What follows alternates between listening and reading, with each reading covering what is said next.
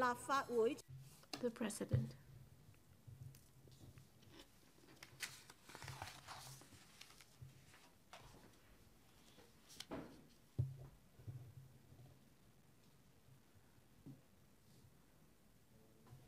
Members' motion with no legislative effect. Mr. Tony Chair will move a motion on reforming the tendering system to support local enterprises. 2 members will move amendments to the motion. This Council will proceed to a joint debate on the motion and the amendments. Later, I will first call upon Mr. Tony Chair to speak and move the motion. Then I will call upon Mr. Duncan Chiu and Dr. Stephen Wong to speak in sequence, but they may not move the amendments at this stage. The joint debate now begins. Members who wish to speak, please press the Request to Speak button. I now call upon Honourable Tony Chair to speak and move the motion. Mr. Tony Chair, thank you, President. I move the motion set out in the agenda. The 6th term of our Chief Executive elections, CE-elect, Mr. John Lee, said that there would be 4 tenets, including enhancing Hong Kong's competitiveness, and also in terms of identifying land for housing, there would be an enhancement in efficiency, effectiveness, and also quantity. But then some 90% of the SMEs have been shrinking in wake of the current economy. So how can we enhance our competitiveness?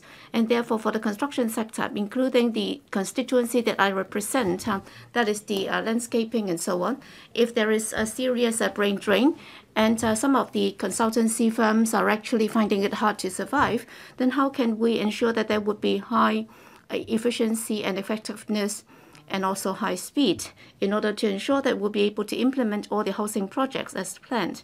So these are the problems that we have been encountering. That's the very reason why I'm moving this motion to reform the tendering system in order to support local enterprises. It's not just for the interests of the sector, it's to help solve the housing and land problems in Hong Kong in order to enhance Hong Kong's overall competitiveness so that we can better serve the Greater Bay Area as well as our state. President, in order to make sure that public funds are used properly, that's why under the government procurement system, we would always consider the costs involved. I think that's reasonable. But then if only the lowest bid wins, so that there would be cutthroat bidding. And we also have a fee diving situation as mentioned by the sector. And there would also be unhealthy competition to the extent that the prices would be unreasonably low. And these are called absolutely low bids. And that would affect the quality of both the products as well as the services.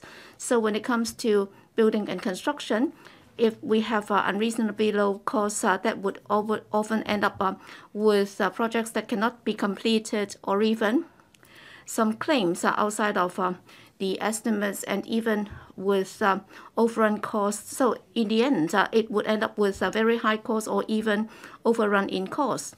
For example, in the 3rd and 4th quarter of last year, if you look at the main contracts under public works projects, at least 10 projects costs were only accounting for some 50% of the approved project costs, or even up to 60%. Probably that has to do with the filibustering and also the black-clad violence in recent years, and also because of a downturn in the economy. Well, the sector, in order to make sure that there would be projects to undertake, then they would just try to suppress the bidding price. On the face of it, that might help the Treasury in making savings. And yet, if the winning bidder is not able to make ends meet, then they would just make sure that they would be able to break even. And in the end, that might cause safety or even quality issues. So will the contractors resort to all sorts of ways and means in order to apply for additional costs and also make claims? And in the end, it's the taxpayers who will suffer. I think that is one of the problems that we often encounter. And also for the professional consultancy services relating to construction, including landscaping and also land surveying and so on, and also project management and also supervision and so on, for the relevant consultancy costs, very often it would just account for several percentage point of the overall cost of the project. But then in order to maintain the quality and also progress of the project and also cost control, it plays a very important role. And therefore, professional consultancy services, if the bidding price is unreasonably low, then they would just make sure that they'll just do what they have been paid for. And therefore, in terms of manpower and also experience of the staff involved, they might not be as good as they should have been. And that would also affect this service quality in the end. They might have to change the design halfway through the project, and there would also be cost overrun, and there would also be quality issues, and these are the risks that would be involved. And also very often the sector would have to work long hours, and also the income and also the workload might not be proportionate, and as a result of that, many young people would change jobs, and there is a brain drain problem that would affect the ecology of the entire sector. In some cases, we have seen cost overrun and also delays. So the sector will have to increase manpower in order to step up supervision, and as a result of that, we have seen an expansion in the size of the civil service, and the private sector would find it even more difficult to retain talents or recruit staff. As a result, there would also be this vicious cycle. In order to step up supervision, the administration has been extending or increasing the process of scrutiny, and also in the contract terms, they are also including more stringent terms, and as a result, contractors will have to increase manpower in order to meet unreasonable and also very cumbersome administrative work. In the end, working hours will become even longer, and professionals will have little room for developing the potential, and that is another vicious circle. So we will not be able to enhance efficiency and speed as well as effectiveness.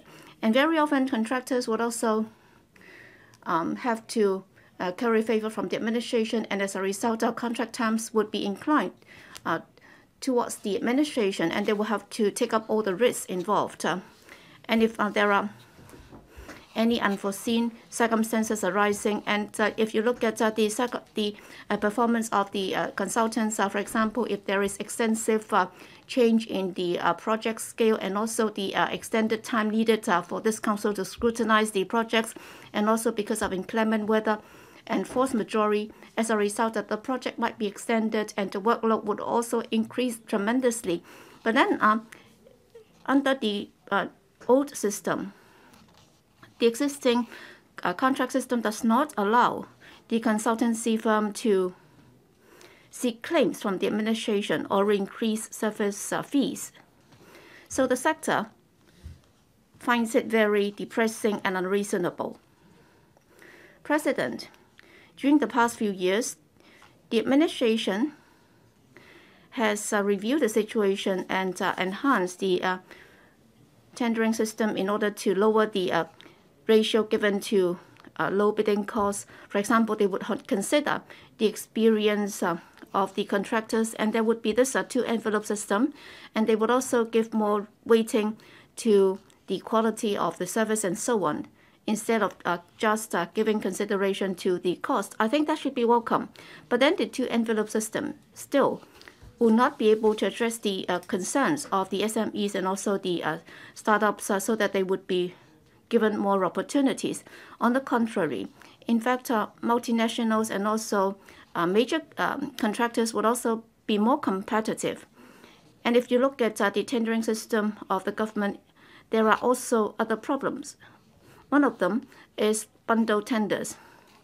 They have also bundled up several projects unnecessarily, resulting in one single tender. And as a result of that, SMEs will find it difficult to put in bids. And of course, in terms of management, the administration will find it easier. Secondly, it's also the digitized jargon. For example, they would require them to apply ITs, for example, MIC, BIM, and so on. But then if you look at the government's own scrutiny of contracts and also the processing and also the monitoring system, they have yet to be digitized. So the sector will also have to meet the requirements under the digitized system as well as the paper-based system.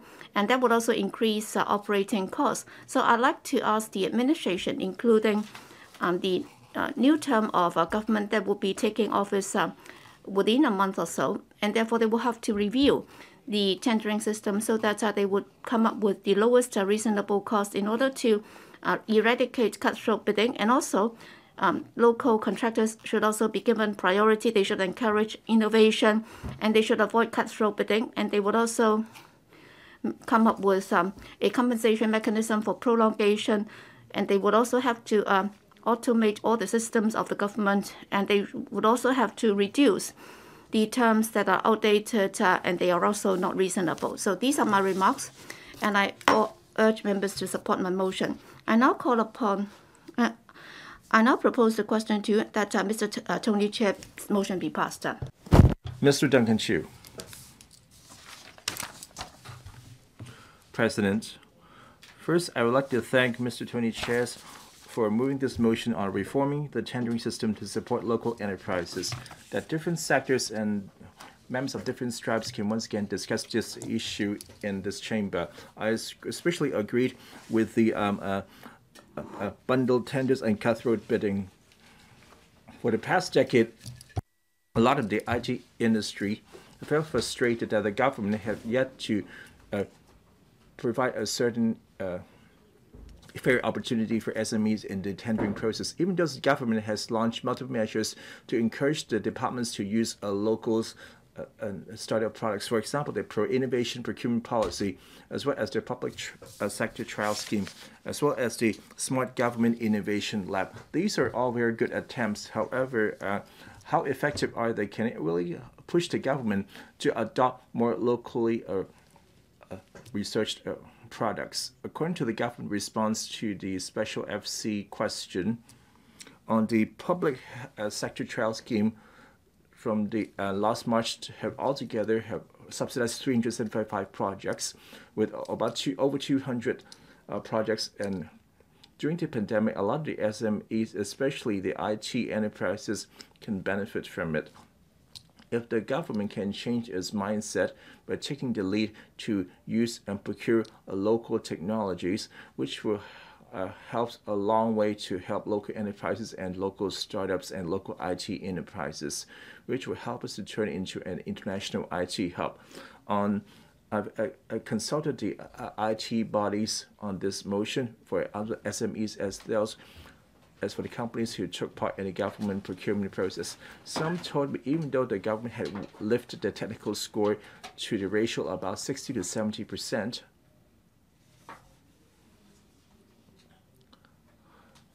and for the better quality products, still see does not help them when winning the bid. At the end, it's still the lowest bid wins, as told by Mr. Tony Chair. And the new scoring system had yet to provide a clear marking guidelines for innovation elements. The sector questioned that whether can it really improve that competitiveness in the bidding process, and hope that the government can improve the scoring system. I also proposed the government to consider those who took part in government projects, for example, those obtained the government funding or with government subvention, they can add an extra score in the vetting process. In the IT sector, have raised different issues on procurement and tendering. For example, that after providing the service and products, they only pay by the month or by the quarter, which puts pressure on the cash flow, especially to SMEs, which reduce the incentive to submit their bids. And also the contract breach compensation actually amount to 30 to 40% of the total amount, which is another disincentive. President, even though Hong Kong is a signatory to the WTO agreement on the government procurement, however, member states like South Korea and Singapore have launched a policy supporting the SMEs. For example, in South Korea, require the government to reach a target ratio of SME procurement about half of their total. About 10% of them must be new technology products, and will work the SMEs to formulate the checklist on stupefied products. And hopefully we can come with a target ratio and expenditure ratio, and proactively foster the SMEs and startups. I so submit and urge members can support my amendment. Dr. Stephen Wong. President, I would like to thank the original motion by Mr. Tony TSE and urging the government to reform the tendering system to support local enterprises. They point out the importance of reforming the system, since the tendering and the procurement system is just about money. It's about how to make use of the two mechanisms as a policy tools to help achieve the intended policy objectives. While the government not only need to be a smart consumer, it also become the policy objective facilitator. I agree with Mr. Che and Mr. CHIU. The local technology should be a key consideration. Another consideration being that environmental protection and social benefits, the ESG. For example, reduce waste as source and reducing carbon emissions, and for social benefits, including protecting the grassroots and workers and helping disadvantaged. Just imagine when the government have been aggressively pushing the SMEs and the financial sector to care about the ESG, requiring them to take care of ESG the way to do business, and also check their suppliers to contain ESG elements. Well, shouldn't they take a hard look at themselves to lead by example? And for the service contract, the government has lifted the ratio on the pay level. However, yet to cover social benefits elements. Even though the government procurement guidelines, the environmental protection elements is considered. However, there's no express ratio even for the EPD 183 specifications. The government have yet to state in its specifications that are the technical score on reducing carbon emissions. We can look at other countries on how the other countries adopt ESG elements, which is worthy of Hong Kong's reference. Take the UK, for example. For the past decade or so, they have been continuously enhancing and revising their own procurement guidelines, stipulated that the composite score on procurement assigning the minimum ratio to ESG, which includes supporting startups and SMEs and social enterprises, encouraging creating new jobs and technology, boosting public health benefits, and reducing social gaps. So these are all contained in the government marking sheet. And for sustainability, in 2021, the UK government further adjusts its guidelines to include the carbon reduction target and requirement. And the bidding enterprises must state in their tender document that how their products and service can work towards decarbonization to reach carbon neutral. For the amendments can ensure that the government, while procuring or outsourcing service to fulfill their corporate responsibility and promote social quality and balancing environmental protection. And I also checked the US and the EU have similar arrangements through the government procurement to implement decarbonization. For the developing countries like Brazil has just passed a new law, a listing of requirements that could promote green government procurement. For example, requiring the winning bidder to hire a certain percentage of women and rehabilitated offenders, and how do we help disadvantaged to procurement and promote social equality. President, from the above examples,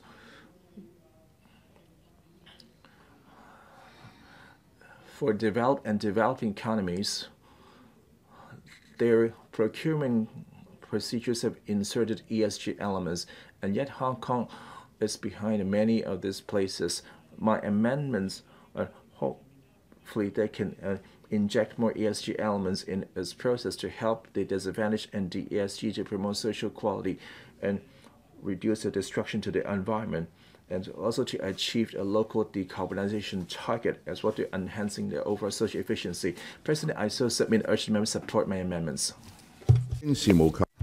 Secretary for Financial Services and the Treasury.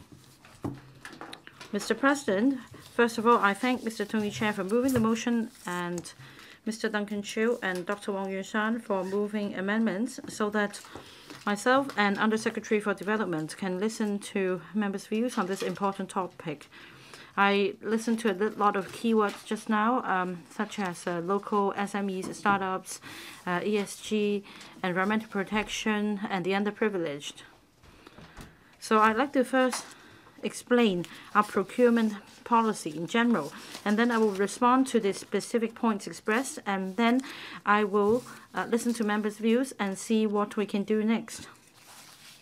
In Mr. Chair's motion, he proposes more emphasis on creativity and innovation and reducing the weighting given to the lowest bid wins criterion on the government's tendering procurement systems so as to support local SMEs.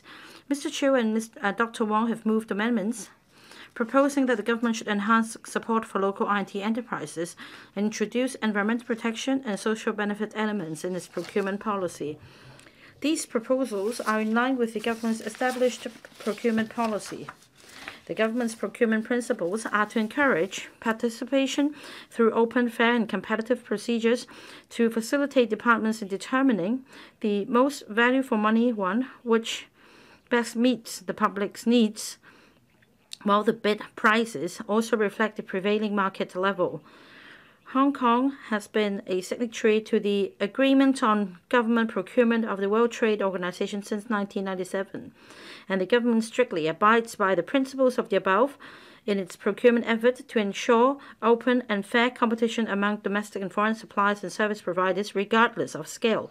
However, at the same time, departments should also take note of the local situation and actively promote the development of local SMEs and IT enterprises so that they will not be disadvantaged by the agreement.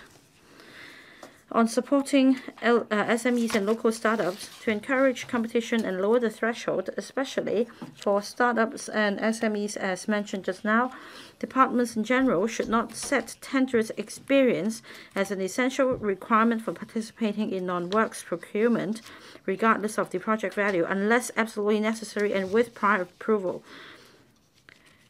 And to avoid placing SMEs and startups in an unduly disadvantageous position, even under the circumstances which the tender's experience can be included, it should generally account for no more than 15% of the total technical marks in the marking scheme.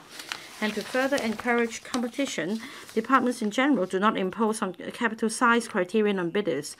We also encourage departments to split large contracts into smaller ones as far as possible to avoid bundled tenders, to ensure startups and SMEs can be given the opportunity to participate in government tenders. Apart from procurement policy, we also strive to support SMEs' participation in government tenders. The Support and Consultation Center for SMEs of the Trade and Industry Department provides support services for SMEs, including information on government procurement policies and procedures to facilitate SMEs in establishing business relations with government departments, and application to be included in the list of suppliers for government departments, as well as the latest news on government tender notices. On supporting innovation, to encourage departments in adopting innovative proposals and to facilitate participation in government procurement by startups and SMEs, the government implemented the Pro-Innovation Government Procurement Policy for Non-Works Procurement in April 2019, which includes requiring departments to increase the technical and product quality weightings in their marking schemes. In addition, a certain weighting should also be given to innovative proposals, including those related to the application of technology, environmental protection, and social care. Hence, in procuring non-works goods and services, departments have widely adopted the new marking scheme under the pro-innovation government procurement policy and increased the technical weightings from 30 to 40% in the past to 50 to 70% now, with marks reserved for innovative proposals submitted by tenderers. Price weightings have correspondingly dropped to 30 to 50%. In fact, since implementation of the new policy in April 2019, about 90% of the goods and services procured by government departments have adopted the new marking scheme, and over 70% have been awarded to bidders with the highest technical weightings. So it is not always the case that the lowest bidder wins as far as government procurement is concerned. The government also encourages public bodies and subvented organizations to place more emphasis on creativity and innovation and reduce the weighting on price and incorporate factors such as support for local SMEs in their procurement policy. On supporting R&D enterprises, we've been actively promoting government departments and public bodies' adoption of technical solutions developed by local R&D sector, including universities and startups, so as to foster collaboration among the government, industry, academia, and research institutes and promote commercialization of R&D results. The public sector trial scheme of the Innovation Technology Commission provides additional funding support for R&D projects of IT companies in Hong Kong to produce prototypes and conduct trials for public sector organizations.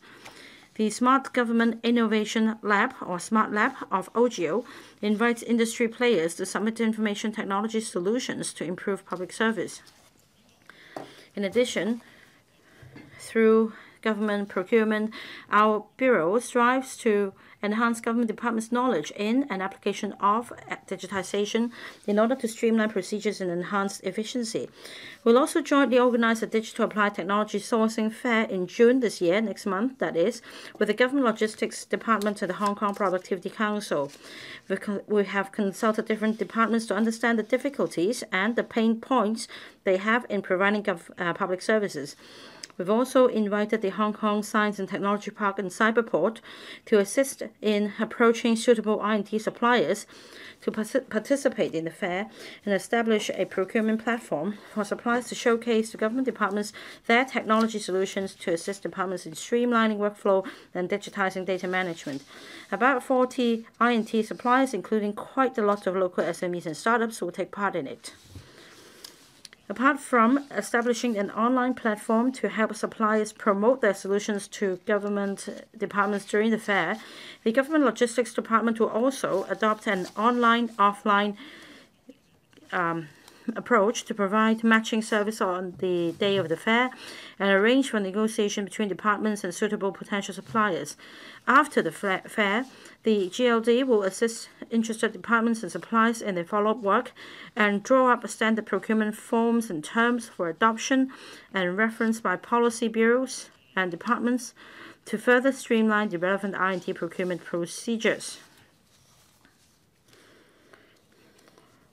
On protecting grassroots workers and the underprivileged, since 2019, we have revised the procurement policy to enhance protection for non-skilled workers employed by the government service providers. As mentioned before, technical weighting must account for at least 50% of the total score, with the weighting to the proposed wage level not less than 25%. According to the Labour and Welfare Bureau's survey, there was a net increase of 14% in the median wage of non-skilled workers in non-skilled workers' contracts awarded by the government since September 2020 as a result of the improvement measure. On promoting environmental protection, the government procurement policy also caters for other social benefits.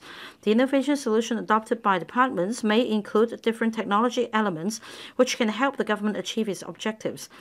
For example, green materials can be procured. And I understand Dr. Wong just mentioned ESG, and that we can also encourage waste reduction in service provision. We also have a green procurement policy. Departments are encouraged as far as possible and where economically rational to purchase green products and avoid single-use disposable items according to the list of green specifications of the Environment Bureau in order to actively promote carbon reduction, waste reduction, and recycling economy. At present, there are about 180 products and services on the green procurement list, such as computer equipment and products, office equipment, and property management services. The government procured green products and services totaling 8.6 billion Hong Kong dollars between 2015 and 2020. And we have included green elements such as environmental protection, energy saving, carbon emission reduction in government works projects. We've set up the government green bond program, which has subsidized 14 projects so far.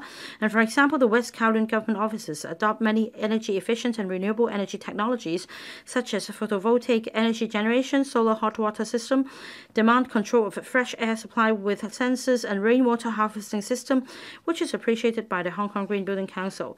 Another example is Organic Resources Recovery Center, the Phase 1 or OPAC 1, which converts food waste into biogas for electricity generation, thereby reducing annual greenhouse gas emission by 42,000 tons. On procurement of public works projects, the Development Bureau provides detailed procurement guidelines for works departments on top of the general procurement policy I just went through. The tender exercises of public works projects and consultancy services abide by the principles of achieving best value for money and maintaining open and fair competition, which are conducted according to clear guidelines and well-established principles.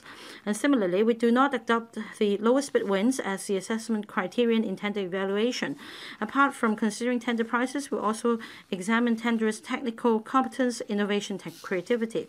For design and build contracts and highly complex projects, the weighting of the technical score can be as high as 50 to 60% of the overall score.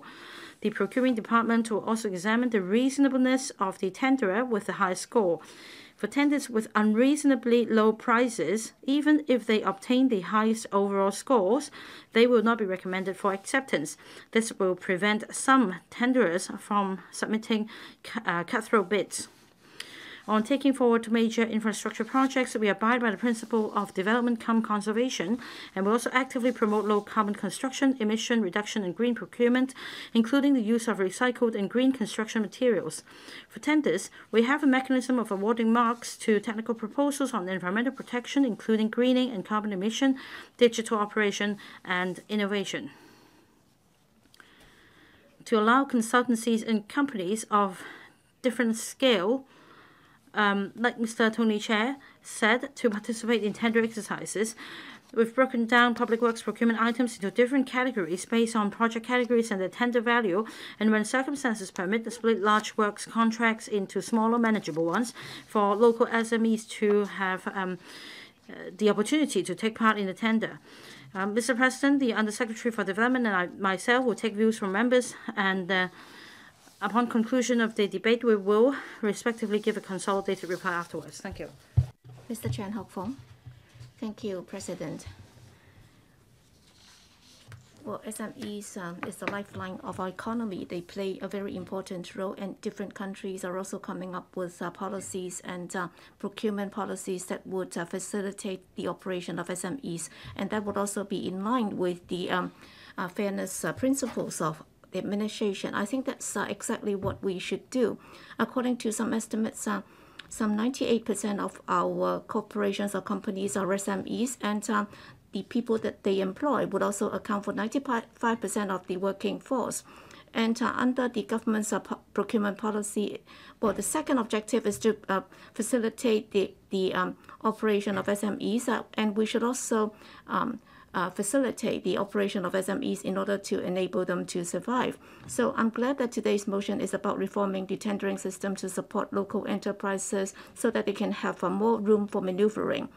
But then very often the administration would introduce facilitation policies to facilitate SMEs taking part in government's procurement system.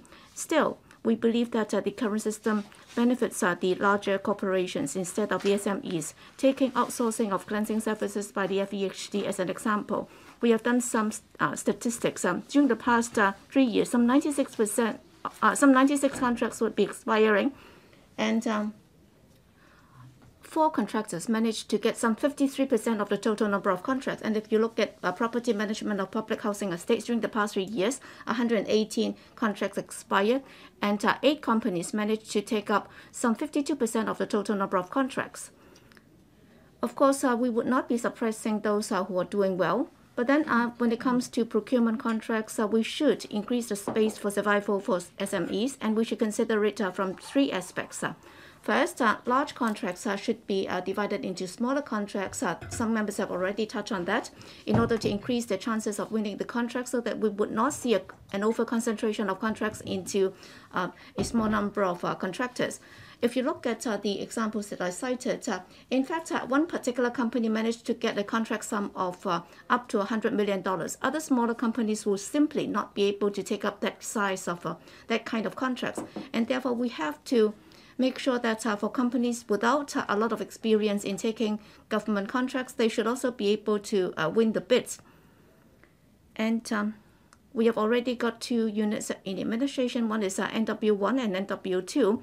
For the former, that they would be able to bid for contracts lower than $550 million. And for the second type, there is no ceiling. But then for the SMEs, this will still be a very high amount. In the past, we also had the situation whereby the performances of contractors would vary. If we are able to break that up into smaller contracts, then more companies will be able to join, and there would be a healthy competition that would also help enhance the quality of service by these contractors. And we are not just considering the cost, given the downturn in the economy, we have seen cutthroat competition, but then for service quality, that would also be compromised, and that's what we have been criticizing, because according to some media reports, there are also cutthroat bidding resulting in exploitation of workers.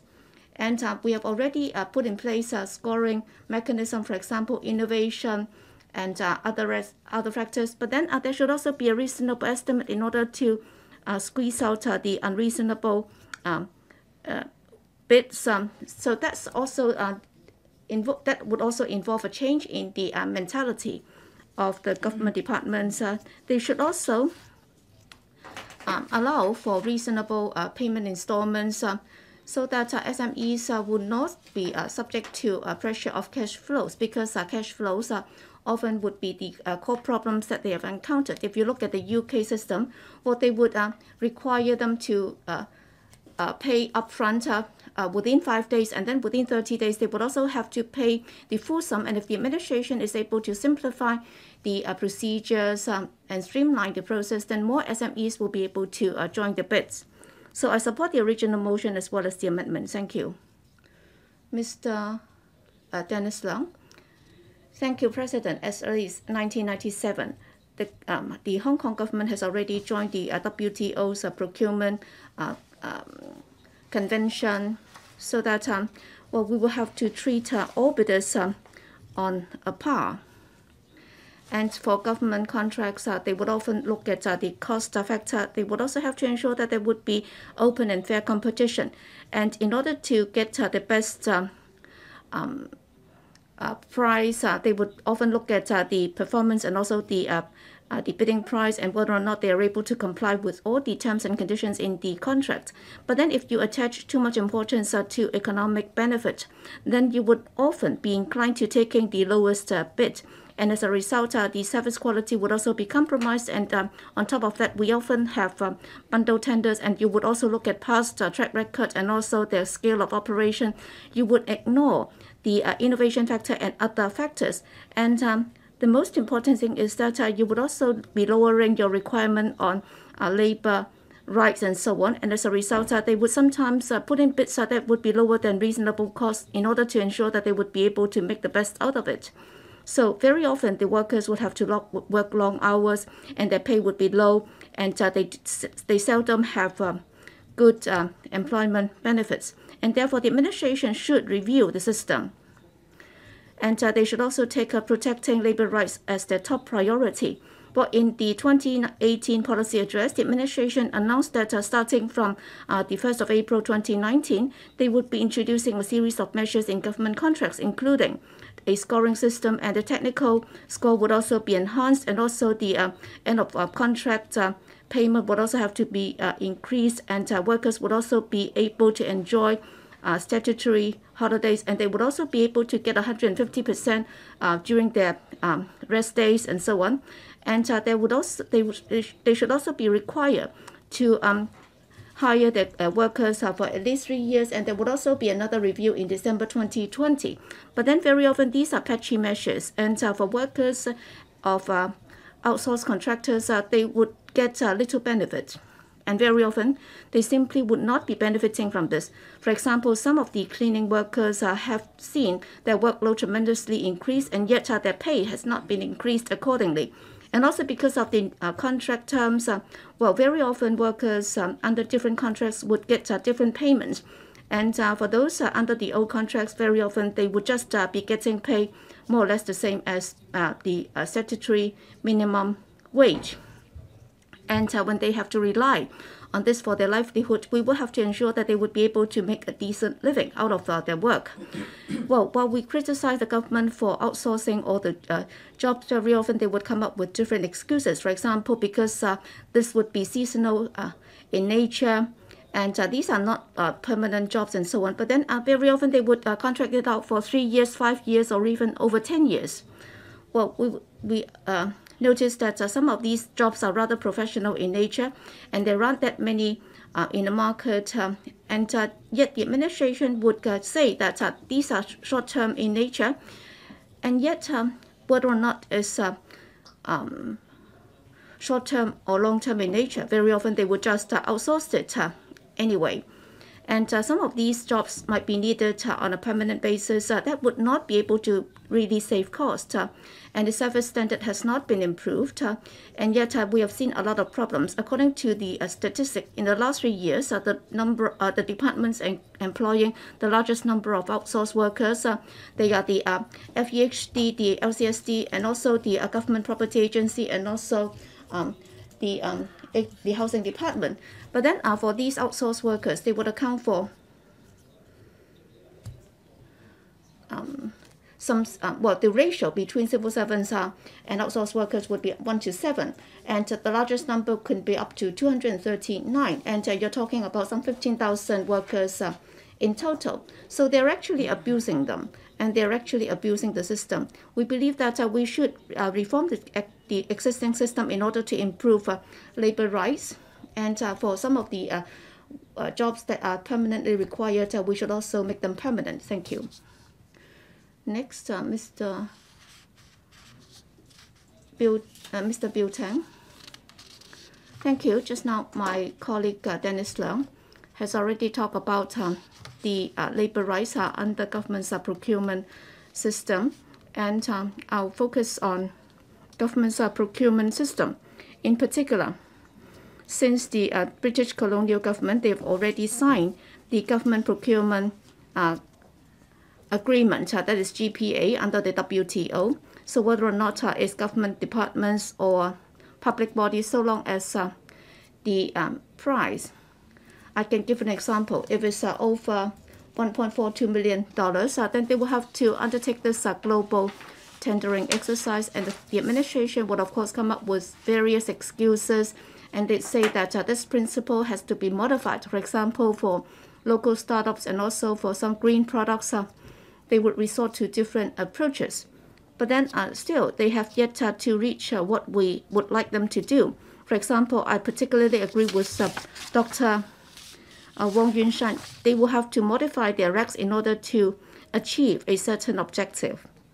And therefore, I think we are more or less on the same track. That is, we will have to increase our support for local SMEs in order to achieve better social value. Well, some examples have been given. I'd like to give you an example of South Korea. Well, in 2020, it's about a school catering service, and that was amended 10 years ago. So for school meal suppliers, they will have to use the Korean Agriculture Society's suppliers. So priority will have to be given.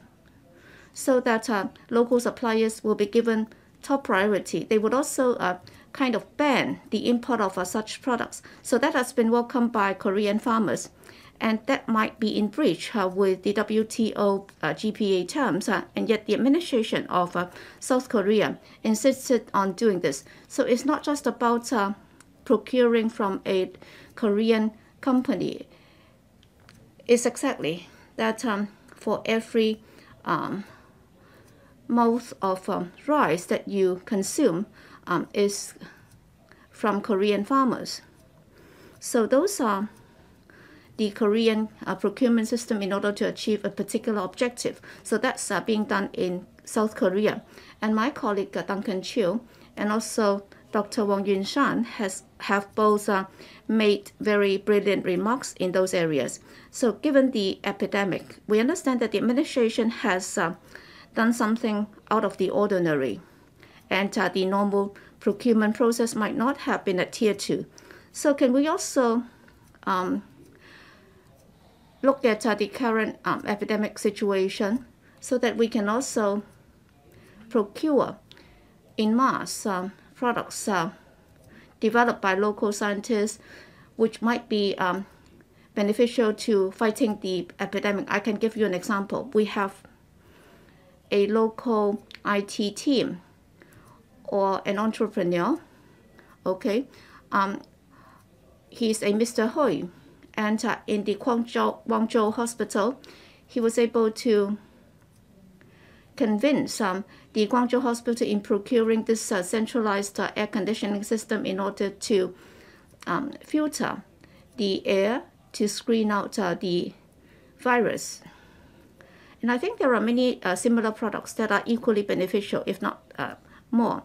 So we can also encourage entrepreneurs to do it. For example, in the HKUSD, they have this nanotechnology laboratory. They have this filtering screen. In fact, they have already applied this nanotechnology so that, well, even for some window type air conditioners, they can use the filter. And that would also help schools to screen out harmful virus and so on. And they would also offer free service, free installation service for schools and so on. So can we do something similar in order to encourage these contractors to provide both equipment and services? Because of this particular point in time, it's a very special time, and therefore can we do a bit more in order to help local startups, and also to ensure, can we make sure that local IT products can also be used more often? So I support both the original motion as well as the two amendments. Thank you. Dr. Loh Wai Kwok. Mr. President, first of all, I thank Mr. Tony Chair for moving the motion, and Mr. Duncan Chiu and Dr. Stephen Wong for moving amendments. In the motion, it says that the Council urges the government to reform the tendering procurement system so as to support local enterprises. The BPA and myself are in support of this motion. As a member of the Council representing the construction sector, I have put forward my suggestion to the government and put questions to the government on reforming the tendering system. First, in applying for funding with the Finance Committee of the LegCo, parallel tendering should be carried out so that once funding approval is sought, works can commence as soon as possible, and that the tender prices should, as far as possible, be reflected in the approved project estimate. Second, I requested the government to split large contracts into smaller manageable ones for balanced participation by local SMEs for the healthy development of the industry. I understand the Development Bureau has taken on board this suggestion and issued guidelines or circular to works departments. Instead of implementing large contracts, when tender exercises are to be carried out, as far as possible, the large contracts should be split into smaller ones, and SMEs should be allowed to place bids higher than the threshold on projects of a simpler nature. The cap on tender prices for small to medium-sized contractors should also be slightly adjusted upwards to encourage wider participation. In recent years, the problem is that we have seen unreasonably low bids, undermining healthy competition. And the winning bids usually are way lower than the price set out in the approved project estimates. There may be lots of problems stemming from it. For example, it may affect works progress, the quality of works. It may also deter newcomers to the industry. This will affect public interest in the end of the day. The Hong Kong Institute of Engineers, or the Institute, earlier set up a working group to study the government procurement policies. In relation to procurement of works, contracts, and consultancy services, the Institute has put forward some recommendations. We are now proceeding with Construction 2.0, and that government works projects will play a more pivotal role in the future. So the assessment criteria currently adopted for complex projects, that is 50 for technical weighting and 50 for price weighting, should be more widely adopted. Second, although there is a mechanism to prevent cutthroat bids for consultancy services contracts, in order to prevent unreasonably low bids in getting the advantage, the upper hand, the unreasonably low bids should be removed and the bidder should be disqualified. Next, as unreasonably low bids may also lead to abuse of the claims mechanism, the Institute suggests that there should be certain weighting accorded to the past claims records of the bidders, so that the government can be more prudent in tender evaluation. My sector and myself are of the view that we need to catch up with the times, and we need to catch the I&T trend. We need to incorporate environmental protection elements, and we need to improve the assessment criteria so as to provide a true level playing field for all participants in the industry, regardless of scale, so that we can achieve the greatest social benefit. I so submit, and I support the motion as well as the amendments. Mr. Chen Kin-po.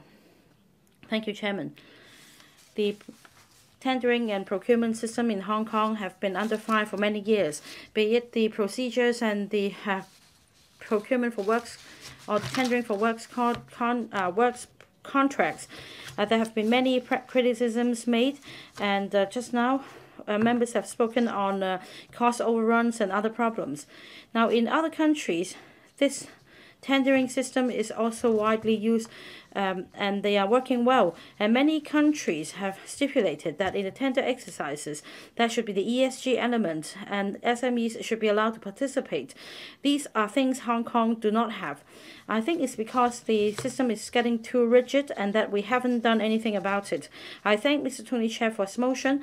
I hope that after the motion has been passed, the government will make improvements so that we can improve the situation. At the moment, there are a number of technical requirements. Once the bidder meets the technical requirement in a brief, the lowest bid wins. This is largely the case, especially on outsourcing service contracts, such as cleaning service contracts. Cutthroat bids are submitted just to win government contracts. At the end of the day, frontline cleaning workers bore the brunt, and that is why in April 2019, the government revised the assessment criteria, and that the tender weighting should not be less than 50% and price weighting should not be about higher than 50%. The Ombudsman appreciates this improvement, but there are also views that the problem is not tackled at source, because even if you increase the weighting of the technical score, you may not be able to meet the social needs. So I support the motion and the amendments. As far as the tender system is concerned, apart from technical aspects and the price aspect of the contract, we also need to consider environmental protection and how we can safeguard the interests of frontline workers and the underprivileged. In fact, in 2013, the UK government enacted an act that is on public services and then social value. The Act provides that in awarding public contracts, the socio-economic element should be taken into account so that bids will only be awarded after these elements have been fully considered. This allows more SMEs to take part in the bidding process, and this has always been our criticism on Hong Kong's system. So rather than having minor improvements, we should have a total reform. We should draw on the UK's experience so that we have a more balanced approach between the technical and price weightings. And there are organizations believing that it's all right for the government to use its own staff instead of outsourcing the services, such as cleaning services. And yet there may also be other problems stemming from it. I think the government may consider this option. The government should maybe look into it. And there is also a criticism that the works costs are very high, and it's difficult for outsiders to give accurate estimates. According to the Singapore experience, the Singaporean government would adopt a more encouraging approach.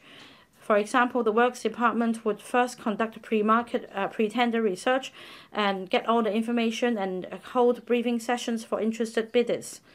And before the briefing session, the government would even negotiate with the prospective bidders.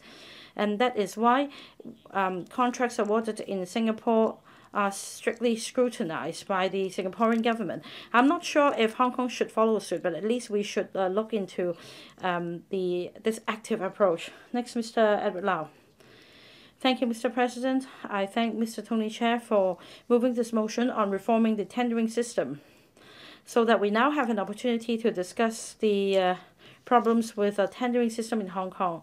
This issue has always been close to my heart, and I have either put oral questions and written questions in this council to the government, urging the government to reform the tendering system.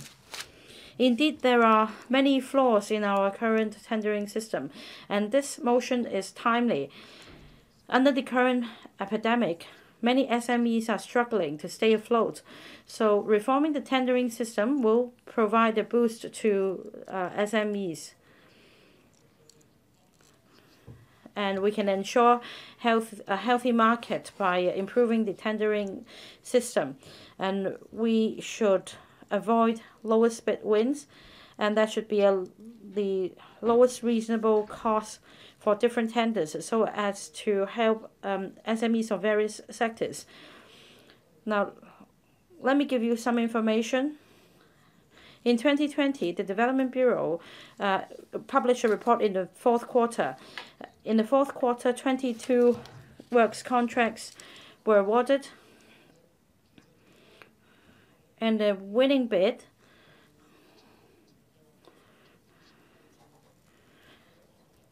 bids were significantly a departure from the approved project estimates. In other words, it's only 70% of the approved project estimate. In other words, we provided funding approval, and yet the highest bid was only 70% of the amount, and 30%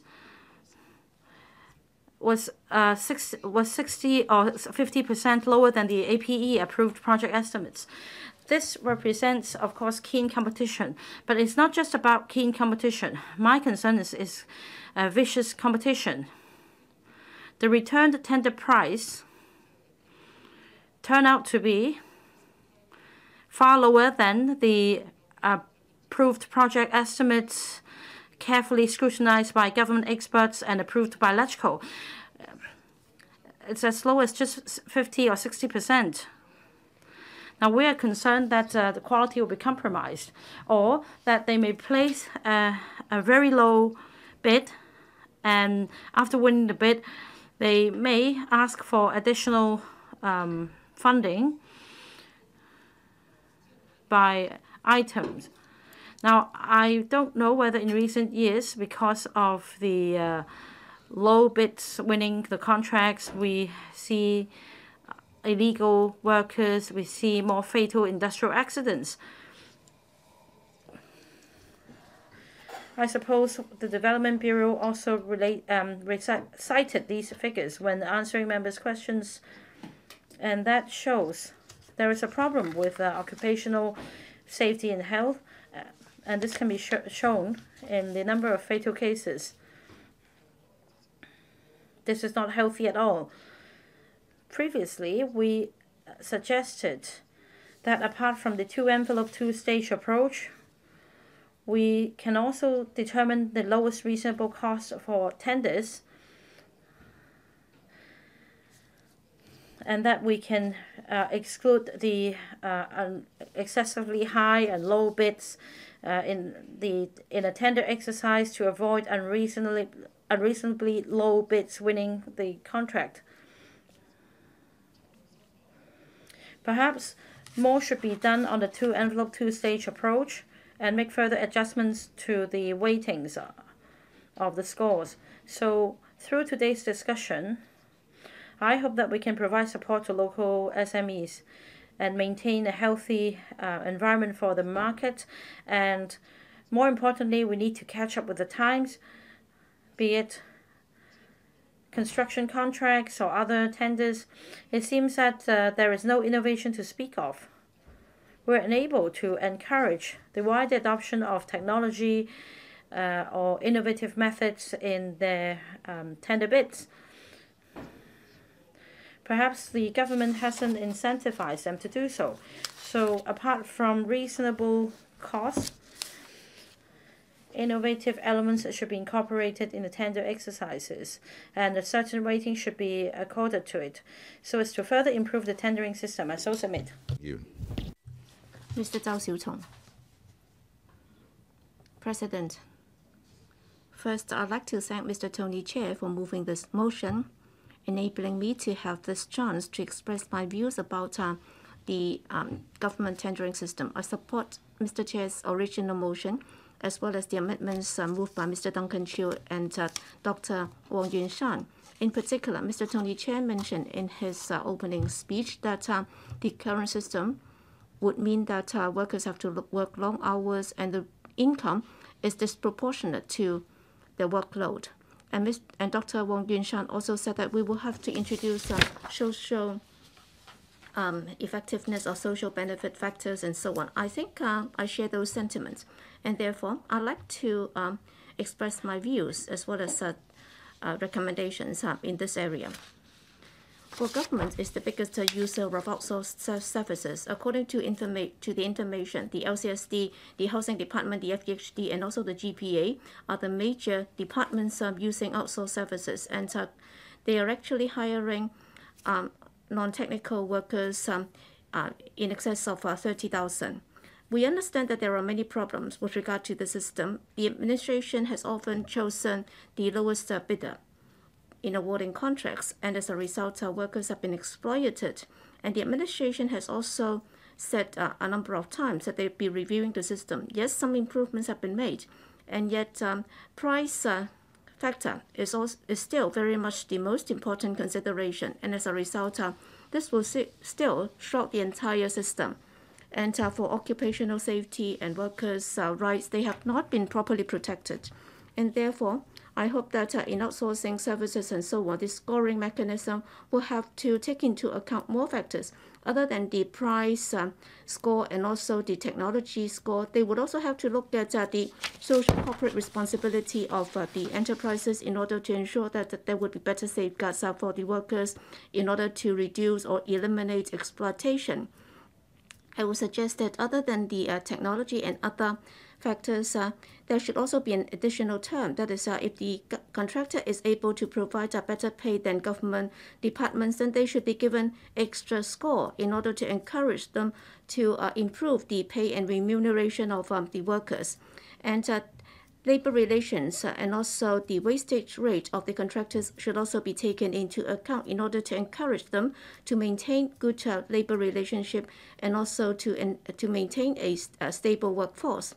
I'm sure we will not disagree that for government services and contracts, they should be given to a company whereby the labor relations are very bad and so on. And thirdly, I suggest that the scoring system should also incorporate the labor rights and also occupational safety track records so that there would be a demerit point system so that for severance pay and also long service payments and also occupational incidents and so on, those would also be taken into account in order to encourage them to comply with labor legislation and labor rights. In fact, the occupational safety of some of the contractors are worrying.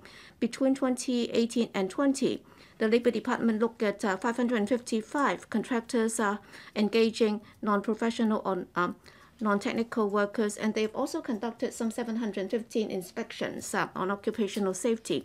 And they have issued 233 written notices and also 17 improvement notices and so on. So the situation has been rather alarming. In other words, the contractors' occupational safety situation is something to be concerned about. President, improving the outsourcing system has been a matter of concern to the community for a long time, and we've been following up on this for many years. I hope that through this motion debate, the administration can attach more importance to that, and they should also review the outsourcing system so that they'd be lowering the ratio of projects outsourced to contractors. In the long run, they should just eliminate it altogether. And also for outsourced workers, pay and remuneration and also their occupational safety, we should not just bury our head in the sand. We should look into that squarely. Thank you. These are my remarks. Next, Jeffrey Lam. Thank you, President. We are discussing a motion urging the administration to reform the tendering system of bureaus and departments to support local enterprises. We should also give a lower weighting to the lowest bid. Well, as a businessman, I agree that in the tendering system, we should also introduce an element to support local enterprises. The SAR government is now adopting this two-envelope system in awarding consultancy contracts and also public works projects contracts. The so-called two-envelope system includes a technical score and also a price score. And for the technical proposal, it would account for some 40 to 50% of the total score. And the emphasis would be on their experience and also their track records and so on. Experience is very important, I agree. But then does it mean that there should not be any adjustments so that for smaller contractors or even new companies, they should still have a chance to bid? The BPA has suggested on numerous occasions that we should review the tendering system with the Northern Metropolis and also Lantau Tomorrow infrastructure projects coming up. We will need to contract out many of these contracts. I hope that it can be more flexible so that we can take on board more local enterprises which are competent. We can also include an element of IT so that incentives could be given to make sure that they would make best use of our local technology. I'd like to take the opportunity to look into the procurement systems issues. The existing procurement system is regulated by a piece of legislation, and it has to do with the WTO's GPA. And it provides that if we procure anything more than $1.4 million, then for services and products will have to be done by way of an open tendering system to ensure that we'll be able to get the most economical bids. But then there is no definition on what's meant by this. Well, during the early days of the epidemic, there was this short supply of face masks, and many people have to go out and scramble for whatever is on the racks. So that was the most difficult time for Hong Kong. And within a matter of a few weeks, in Hong Kong, I managed to start a surgical mask factory. We would supply surgical masks at cost to the public. And if we are able to manufacture our own face masks, and we managed to introduce this subsidy scheme, and we encourage local enterprises to manufacture our own masks, and Hong Kong people are no longer required to line up in queues in order to buy a pack of face masks. And still, the administration is adopting this standard, and as a result, overseas bidders managed to win the contract. So that's very hard for local manufacturers because the administration had encouraged our local enterprises to manufacture our own masks. How come you're not giving us support? And for the most economically efficient, it means that we will have to sell it at a low price. And if the administration still adopt this lowest bid wins approach, then if you'd like to get the best service and you'd like to get it quick, I think this is simply unrealistic. For example, at the Penny Bay Quarantine Center, we also had a situation whereby the lunch boxes or the meal boxes were far from satisfactory because the quality was too low. Because the administration simply went for the lowest bids, and as a result, the contractor would just suppress the cost in order to come up with a meal box that can win the contract. So only when there was problem did the administration resort to other contractors. So at extraordinary time, we should adopt extraordinary measure, and therefore the administration has to learn from the sorry saga in order to be more humanistic in undertaking this tendering system. Only if you're able to do that will you be able to meet the needs of society. These are my remarks.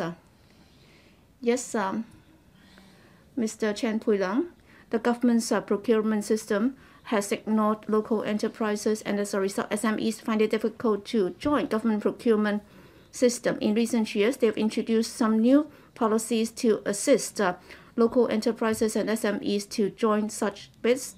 The result has not been very satisfactory. We have tens of thousands of SMEs, accounting for some 98% of the total number of companies in Hong Kong. Between 2019 and 2020, only 12 SMEs have been able to get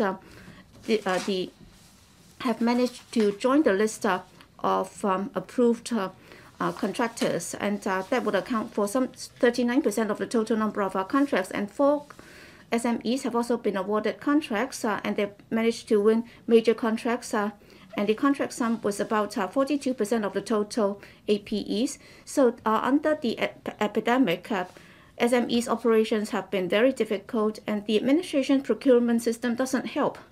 The government's current procurement system would aim at assisting them in joining the bids. For example, the technical scores ratio or proportion would be enhanced, and also their experience would not be the essential requirement or prerequisite for joining the bid.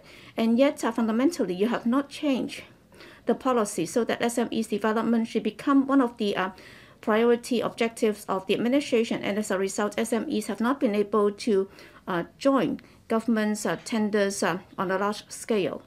The administration has often said that they would have an open and fair competition, and they would also try to achieve the maximum economic benefit. If that's the priority, it's okay. Still, if you look at government's procurement, you should not just become the host for such tendering. You would also be implementing economic policies. Given your very special status in procuring services and products, you would also have to achieve a certain objective in order to ensure that social objectives can also be achieved. You should not just be looking at the lowest bid. Hong Kong's economy is recovering, and SMEs will also become the driving force for such economic recovery. While they are in difficulty, supporting SMEs should also become a policy objective of the government's procurement policy. That's the requirement on the administration, and it's also your unshakable responsibility. The administration has often adopted this laissez-faire policy. You would ensure that there would be sufficient competition in the market. The administration should not interfere too much. But then under government's procurement policy for larger enterprises and overseas enterprises and SMEs, if they are treated all the same, then that would not be able to really ensure fairness and fair competition. SMEs, in terms of their scale of operation and also cash flow, they cannot compete with larger corporations. On the face of it, you might think that it's fair. They would find it difficult to align themselves with larger corporations, and therefore you will have to help them. And the administration also do something about the tendering system in order to help them, or else it would be an unfair competition in reality. And therefore, to reform this, the administration will have to make sure that in the scoring system, you would not be giving too much weighting to the lowest bid. In some European countries, they would also adopt a different approach. Other than considering the bidding price, they would also consider other factors, including technological innovation, quality of the products, and also social benefit, and also environmental protection, value, and so on, before deciding whether or not a contractor should win the contract. Innovation, creativity should be taken on board so that you can encourage them to be more innovative. That will also help reduce unhealthy competition so that they would not be putting in cutthroat bids, so that their competitiveness can also be enhanced, so that there would be a win-win situation between the government and the SMEs. These are my remarks. I support both Tony Chair's original motion as well as the amendments moved by other members. Thank you. Mr. Rin Kong. Mr. President, about Mr. Tony Chair's original motion on reforming the tendering system to support local enterprises, I support it. SMEs is the pillar of our economic development in terms of promoting development of the economy, saving jobs, and improving people's livelihoods. SMEs have always been playing a pivotal role.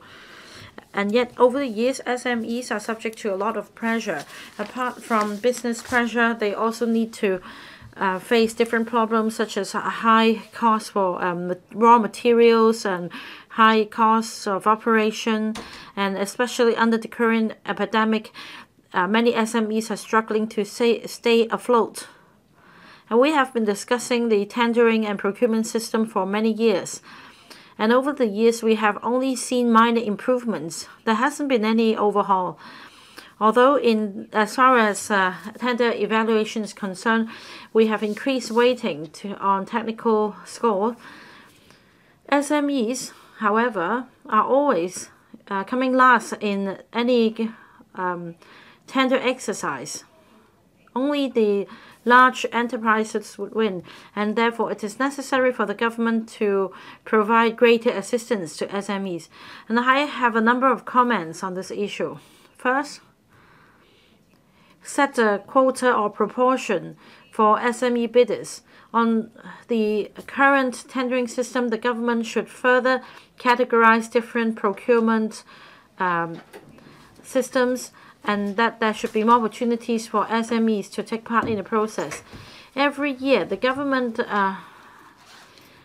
would undertake procurement exercises, and if a certain proportion is allocated to SMEs, this would help SMEs, and this would also bring vibrancy to the local businesses and increase competition. Second, we should improve the marking scheme and adjust the weightings to to technical and price elements.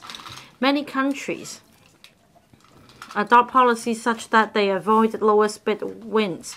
Instead, they adopt the concept of public value, and that is, in terms of quality, outcome, and price, they take a comprehensive approach in their tender evaluation. Because government policy is not the same as ordinary consumer goods. Apart from considering public value, the government should consider the overall social circumstances and the public benefits, and the knock-on effect of each service or item procured.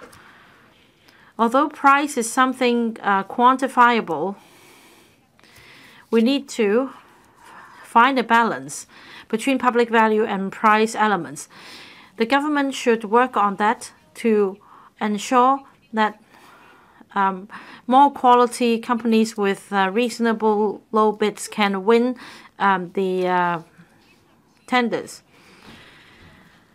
Third, there should be a continuous public feedback mechanism so that there is public oversight.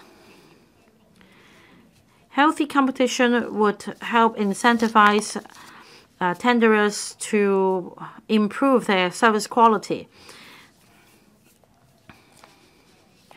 So it is necessary to build a platform to allow the public to give feedback to the services provided.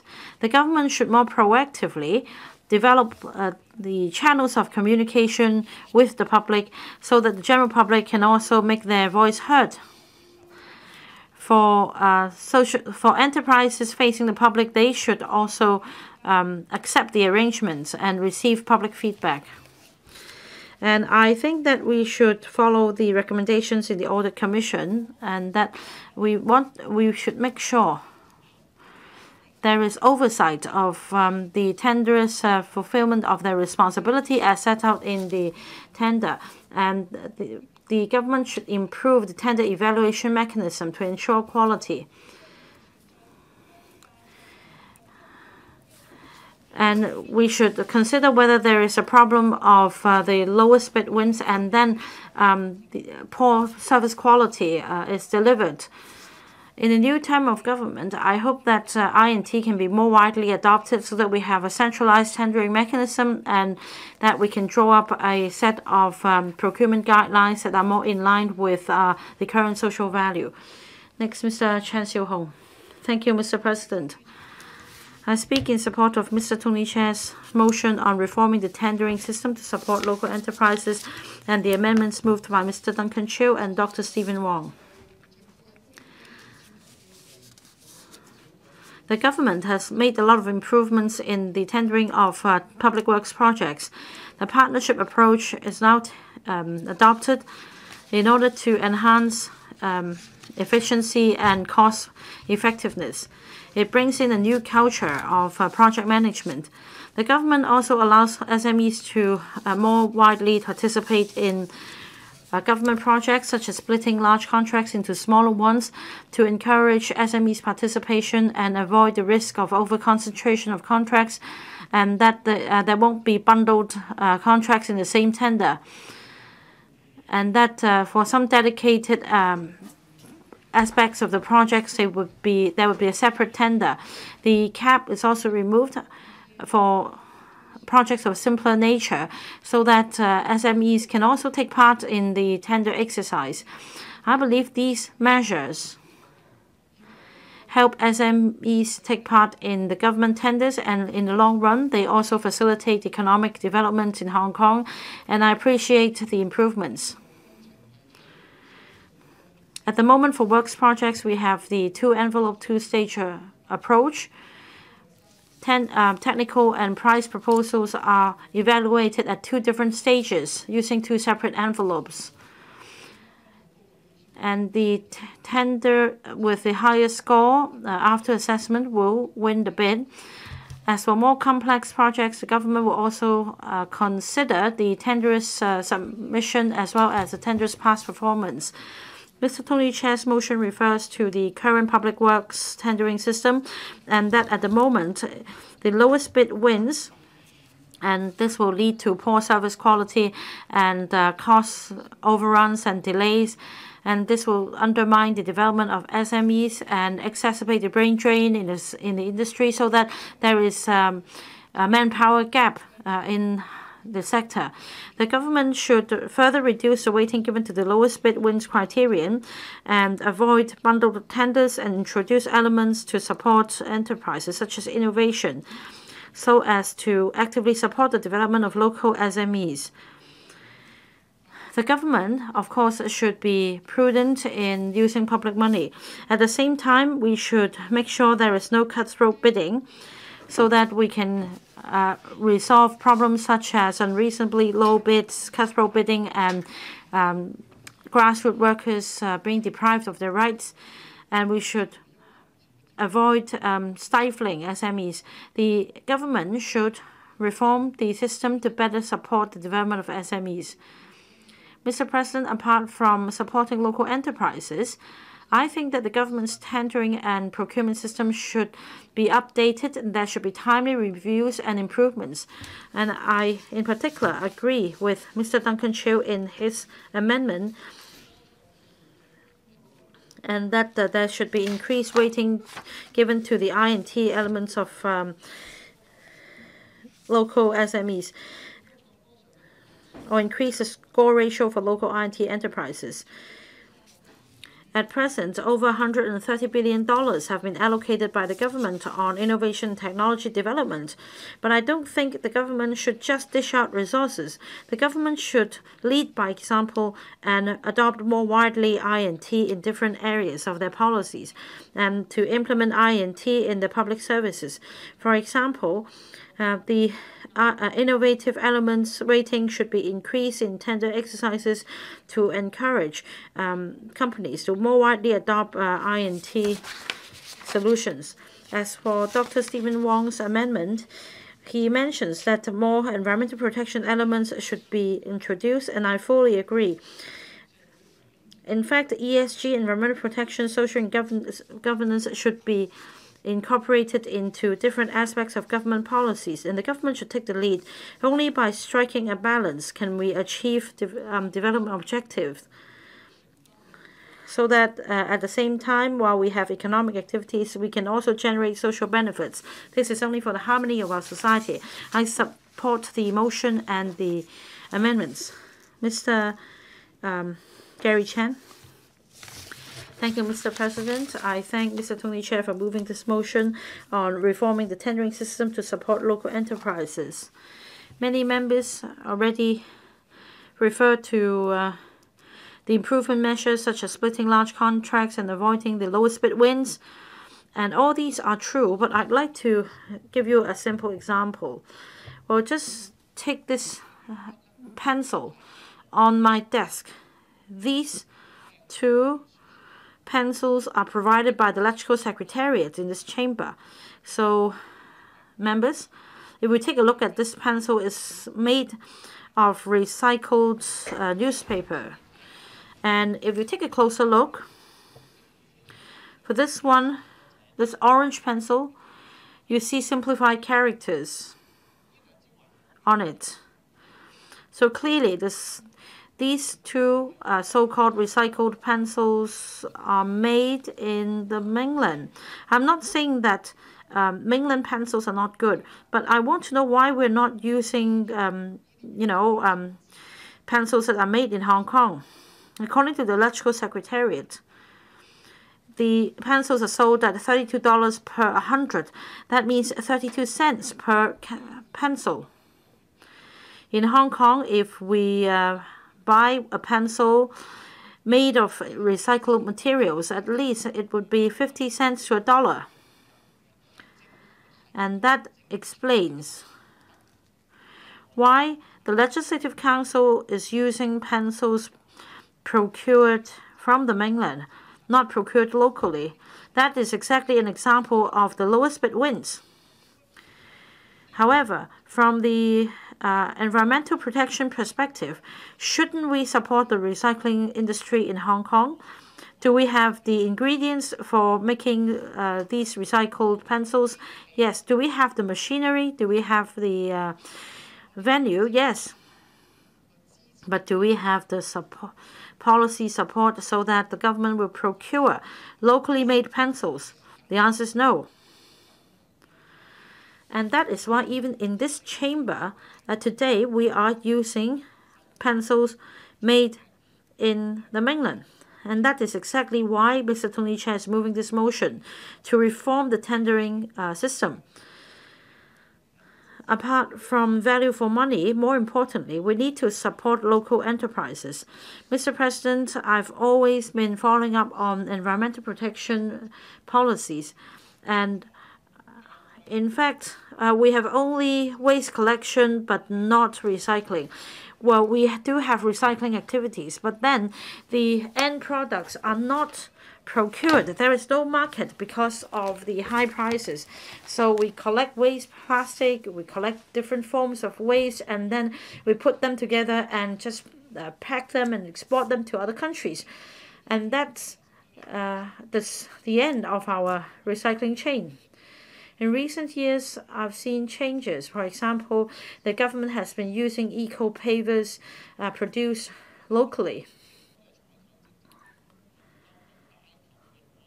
However, as far as the government's procurement effort is concerned, if it can take the lead and procure local products, then we'll be able to improve the situation. Of course, the Secretary would tell me that we are signatory to the WTO's procurement agreement and that we need to source globally.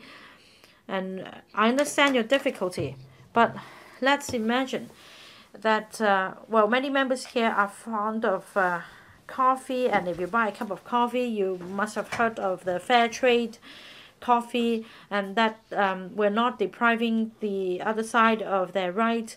So if we want to support the recycling industry in Hong Kong, and if we could just pay a little bit more, as long as it's still reasonable, I believe members here will support you. So I support Mr. Tony Chair's motion and the amendments. Mr. Sunny Tan. Good morning, Deputy. I would like to thank Mr. Tony Chair's motion on reforming the tendering system to support local enterprises. Supporting local enterprises, especially the SMNEs, we need to take a multi-pronged approach. The government tender and procurement system, we have to do a major overhaul. I agree with Mr. Chair's suggestion, for example, reducing the lowest bid wins criterion, and also to introduce elements to support SME development. It's also focusing more on creativity and innovation. I would like to share my views on government procurement and tendering. Government has focused on IT recently. The CE incoming John Lee said that no IT, then there will be no future, and aim to develop Hong Kong into an international IT hub to integrate itself onto the 14th Five-Year Plan. For companies big and small, we have a lot of outstanding technology breakthroughs, and some of them managed to be commercialized. When government procuring goods and services, elect an innovation approach and tend to stick with what they know and not too interested in sourcing products in the market for newer substitutes. Looking at other governments and the private sector, tertiary institutes, they tend to more proactive sourcing policy. For example, a lot of governments would directly source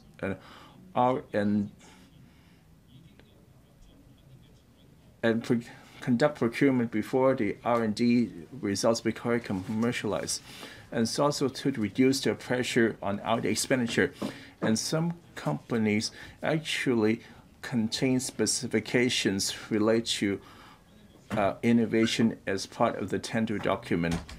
And the procurement agents and the officials should be more proactive to scout and be exposed and negotiate more innovative ID products and services.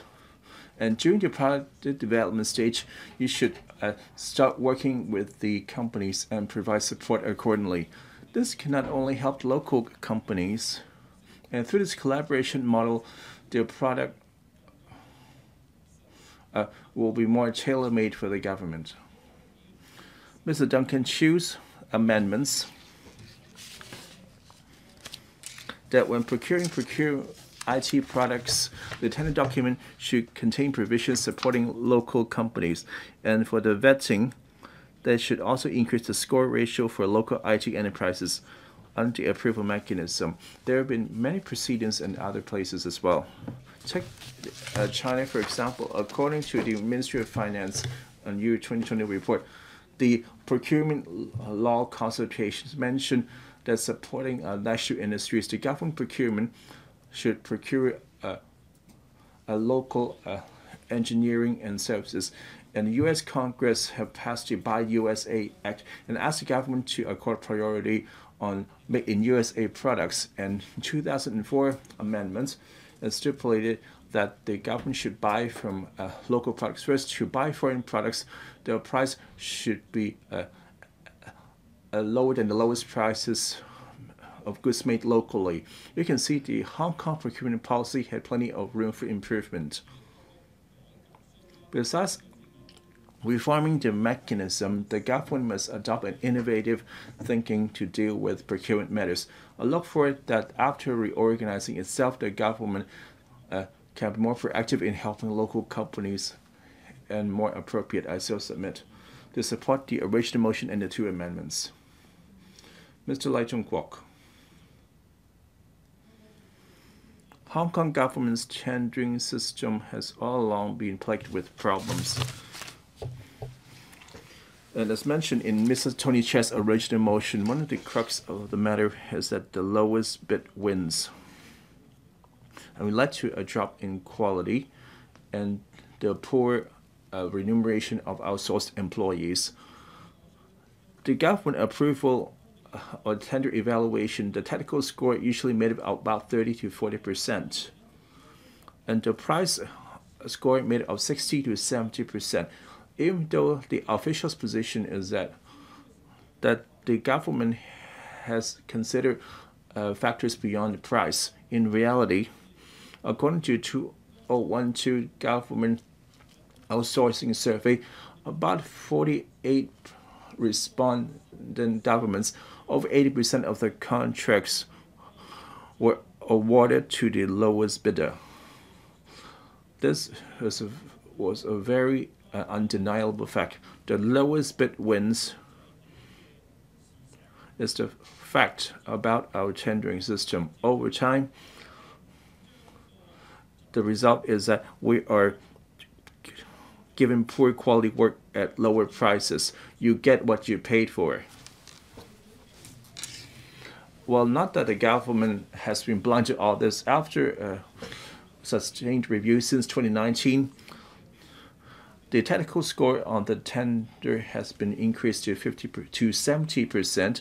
For the price, have been reduced to about 30 to 50%. For the new scoring matrix, after running for a few years, do we see any improvement for the lowest bid win situation? The government outsourcing surveys had been conducted by the predecessor of the Efficiency Office. The last survey was done 10 years ago. I urge the government to provide a timely data so that we can look at the after readjustment of the scoring checklist. The problem is still the same. I agree with the motion that we actively support development of local SMEs.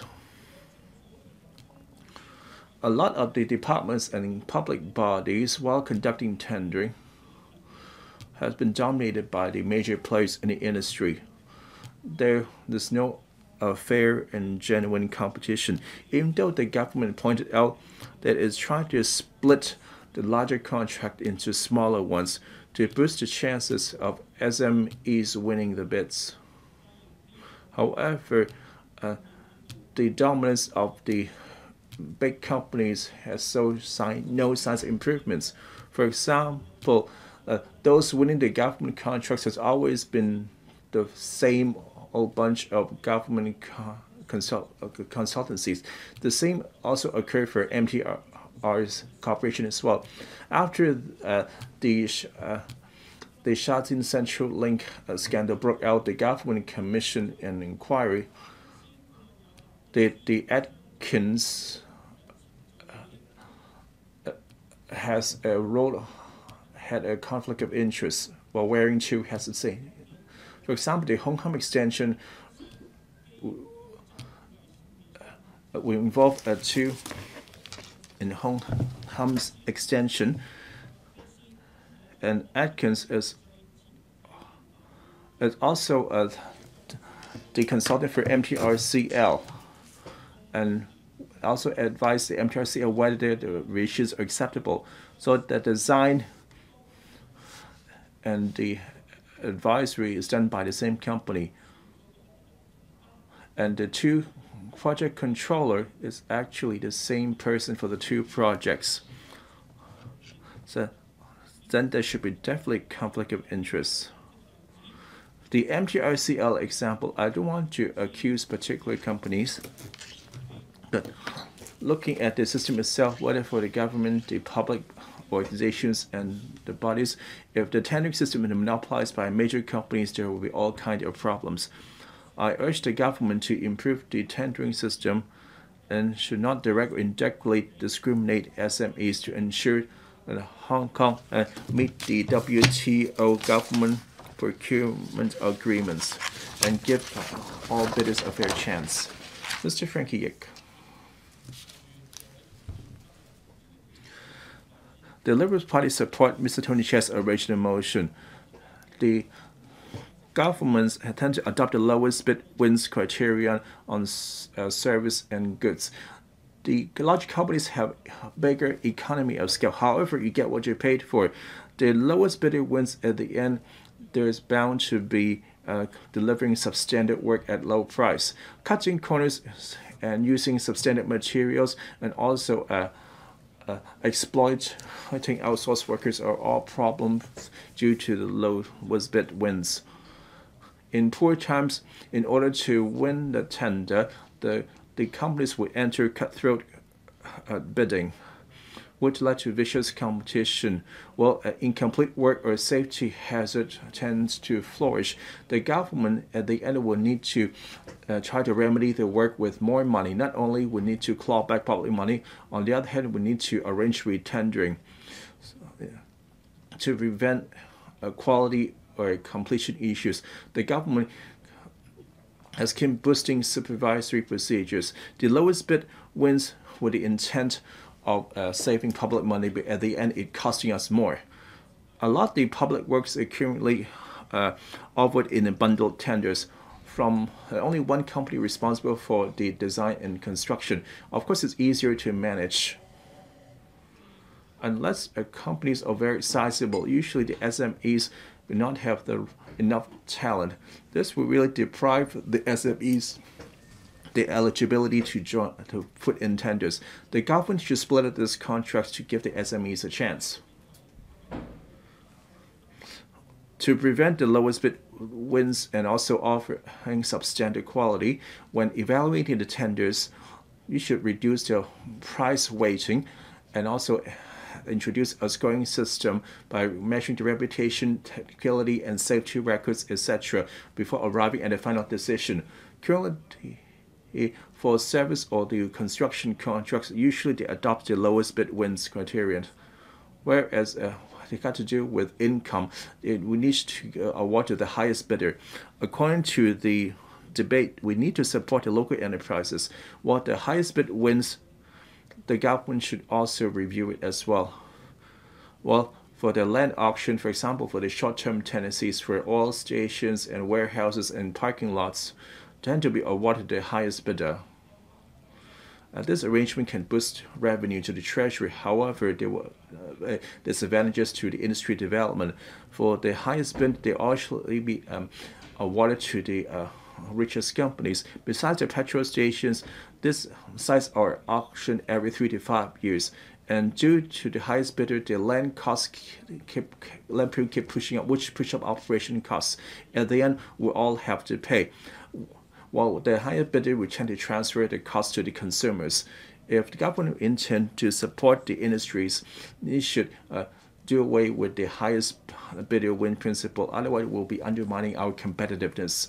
Recently, in the loading area, the selective tendering is one measure to support the industry, would help the smaller players but indispensable players in the logistic industry to flourish. Therefore, the Labour Party hope that the government can reform the highest bidder system as well. Well, the lowest bid win and the highest bid win are the two extremes. To strike a balance, the tendering system should work with the right scoring mechanism so that we can have an open and fair competition. Not only we can save public money and ensure that the quality will not be compromised, while getting maximum return will not obstructing industry development. I so submit. Dr. Kennedy Wong, Madam Deputy, SMEs, financial position and also their capability cannot be compared to those of larger corporations, and therefore, when they try to bid for government contracts under the procurement systems, it's very hard. The chances are really very slim, despite the fact that the HKSARG is also a signatory to the WTO GPA, and therefore, when it comes to tendering, they will have to treat all the bidders on a par to ensure that both local contractors and overseas contractors, whatever their scale of operation, will be able to take part in such tendering exercises on an equal footing. And yet for SMEs, particularly local enterprises, they will have to face more fierce competition. Despite the fact that in recent years, the administration has fine-tuned its procurement policy to ensure that SMEs will be able to join such bidding, including the fact that the technical score will be given higher rating when it comes to the scoring system, and the lowest bid takes all will also be given less weighting. And sometimes they would also split up the contracts into smaller contracts, and they would also try to reduce the risk for individual contractors. But then these initiatives are only targeting specific sectors instead of helping SMEs to comprehensively join government tendering exercises. I have looked at 2017 to 2019. Only 6.6 procurement contracts have been won by SMEs, and that would account for just 10% of the total value of government contracts. For the import and export sector that I represent, SMEs also find it hard to join government bids. And of course, I'm also a practicing solicitor. I am also the senior partner for a law firm in Hong Kong, and therefore, for SMEs that are facing a lot of difficulties in bidding for government contracts, I share the same sentiments. Looking elsewhere, SMEs have been benefited by government policies. For example, in the UK, well, they've also set a target so that by 2022, SMEs procurement of contracts would account for 1/3 of the total contract sum. And in South Korea, they've also legislated to ensure that SMEs will be able to sell products accounting for half of those procured by the government. I suggest that the government should also take a look at these experiences so that we can also modify our approach, and we can also come up with guidelines to support SMEs, and that would also effectively guide departments in selecting qualified or eligible SMEs, in particular local SMEs, to become suppliers for the government. We can also introduce this joint bidding system so that for SMEs from the same sector, they can also merge and join in the bids, and that would also increase their chance of winning the contracts. We, of course, would understand that there would also be a risk in terms of liability and contractual problems and so on. But then if the administration can take the lead and improve the system, I'm sure these problems are resolvable. And if SMEs have higher chances of joining government tenders, then government's procurement work would become more flexible and efficient. For example, during the 5th wave of the epidemic, SMEs have taken an active part in the procurement of anti-epidemic resources, and the administration has managed to get those resources more effectively to meet the needs of our society. With these remarks, I support the original motion as well as the amendment. Thank you. Dr. Johnny Ng. Madam Deputy, I speak in support of Tony Chair's original motion as well as the amendments moved by other members. For many years, the Hong Kong government's contracts and services have been outsourced by way of tenders, and very often the lowest bids would take the contract. The system is to protect the use of public money, and yet very often the quality of service would also be lowered, and therefore it backfires because it's an abuse of government resources.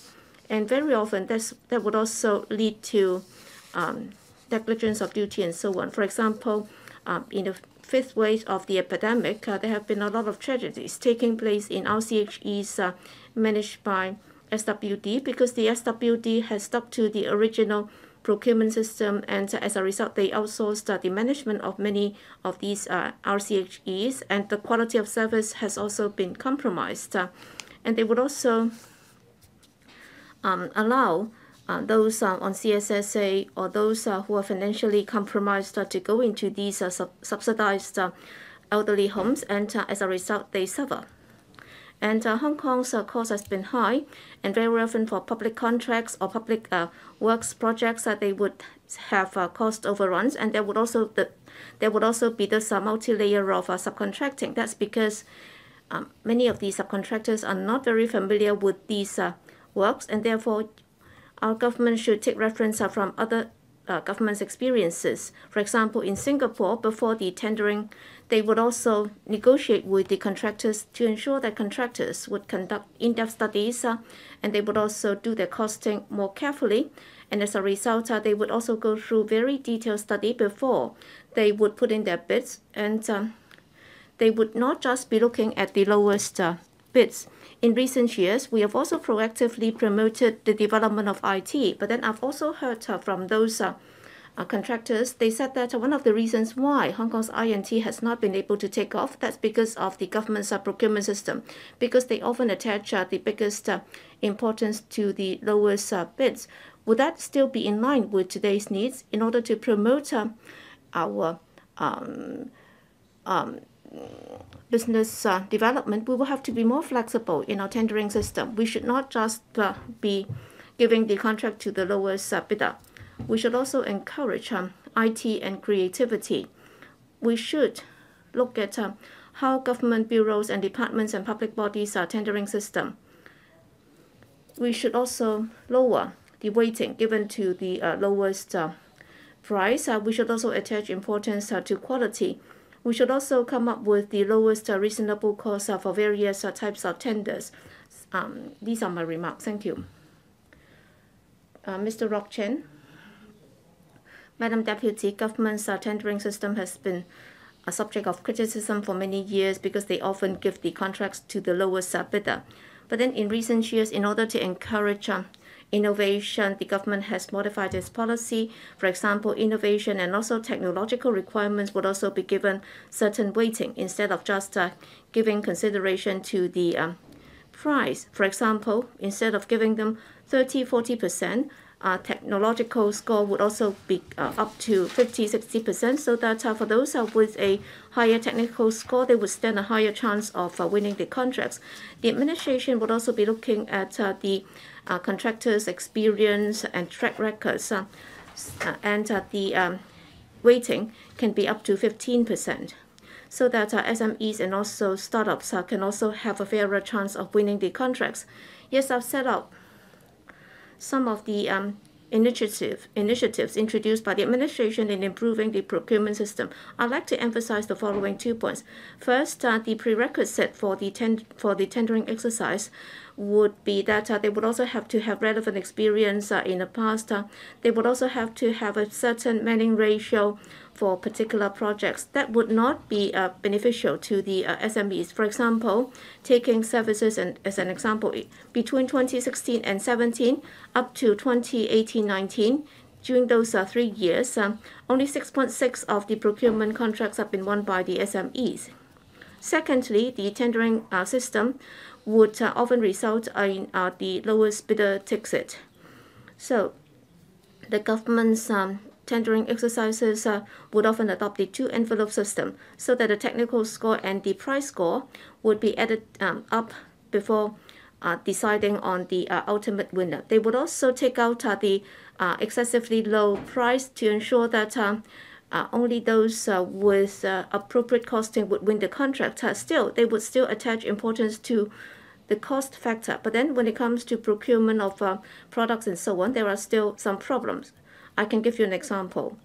Well, for contractors, if the technical score is okay, but then one of the companies might come up with a very low cost, that might be below cost. In other words, that company will stand a higher chance in winning the contract. And after getting the contract, there is a possibility that they will just tailor the products to the cost, and that would compromise the quality of the products. Recently, some colleagues have said that a few years ago, well, for the latent contractor, they would involved in the in the piling problem in the Hong Kong station. So they would just be giving the contract to those overseas contractors with experience, and as a result, they have also monopolized Hong Kong's railway market. And today's subject is on providing support to local enterprises. I'd just like to ask this question. Well, what's the definition of local enterprises? How do we define them? I can give you an example. For example, for overseas enterprises setting up subsidiaries, and they can also register those subsidiaries as a local company, and they can also employ a large number of local workers. But then ultimately, the shares are still held by this overseas corporation. Then would this this local subsidiary, be treated as a local enterprise? And therefore, I'm of the view that when it comes to local enterprises, they will have to be formed by predominantly local people, and they should be what we mean by local enterprises. Yes, the government has been asked to modify its procurement policy so that more technological scores should be given to these enterprises, and cost weighting should be lowered. Without compromising the fairness principle, we should attach more importance to SMEs so that they can take part in Hong Kong's economic development, and they can also help build local economy. They can also nurture more local talents. Both the DAB and myself support the original motion as well as the other amendments. These are my remarks. Thank you. Mr. Kenneth Leung. Thank you, Madam Deputy. I speak to support Mr. Tony Tse's motion as well as the amendments moved by other members. Madam Deputy, SMEs are the major driver of our economy. In 2021, over 340,000 SMEs were recorded in Hong Kong, accounting for 98% of all enterprises in Hong Kong. It's also the major job provider for our young people. However, there hasn't been a lot of support from the government. After joining the World Trade Organization, the government's procurement agreement is such that we only allow global sourcing, and there is equal footing for all participants. There is no favorable treatment for SMEs. Now, of course, a level playing field for all in the market is a good thing, but even other signatories of the World Trade Organization's procurement agreement resort to different means to protect their own SMEs. And right now, Hong Kong government allows local SMEs to compete with foreign major conglomerates, and it's not fair. For example, in other countries, there may be a certain percentage allocated to local SMEs, and that in some other projects, the foreign government may stipulate a certain percentage or make it a requirement for local enterprises to take part in the bidding process. The other problem is that for a long time, the government has only attached importance to pricing, and that leads to the lowest bid wins, and that vicious cycle is created. When you have low bids, you have poor quality outcome. And very often, because of the low bids winning the project, in the end there is cost overrun, and the government needs to apply for further funding from us. But on the whole, if you submit a low bid, you have an edge. So in order to improve the situation, we need to reform the tendering system. Like Mr. Tony Tse said, the government should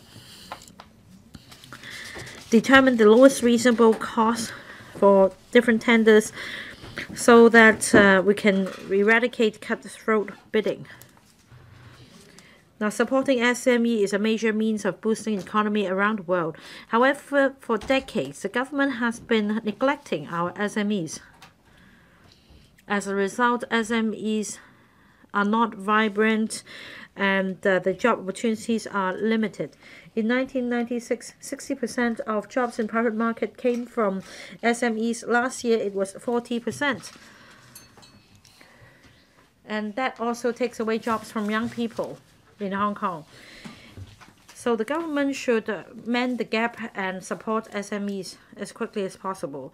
In fact, we have suggested to the government that the tendering and procurement systems should be reformed. For example, for major projects, we need to impose a certain percentage for the participation of small enterprises. More importantly, the government should revamp their mindset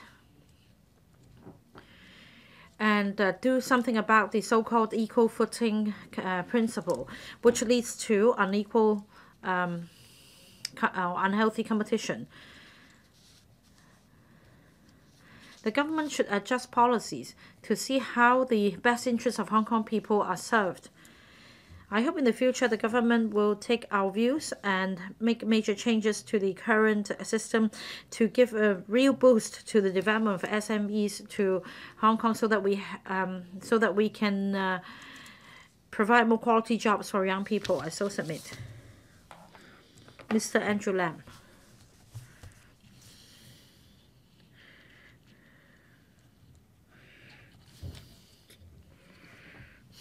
Thank you, Madam Deputy. First of all, I thank Mr. Tony Chair and I support his motion as well as the amendments moved by members. Now, the original motion suggests that we should further cut the weighting given to the lowest bid wins criterion. I fully agree, and that we should eradicate cutthroat bidding so that not only the large enterprises win. And we should also avoid small enterprises from submitting excessively low bids as a gamble to win big government projects. Now, take my sector as an example.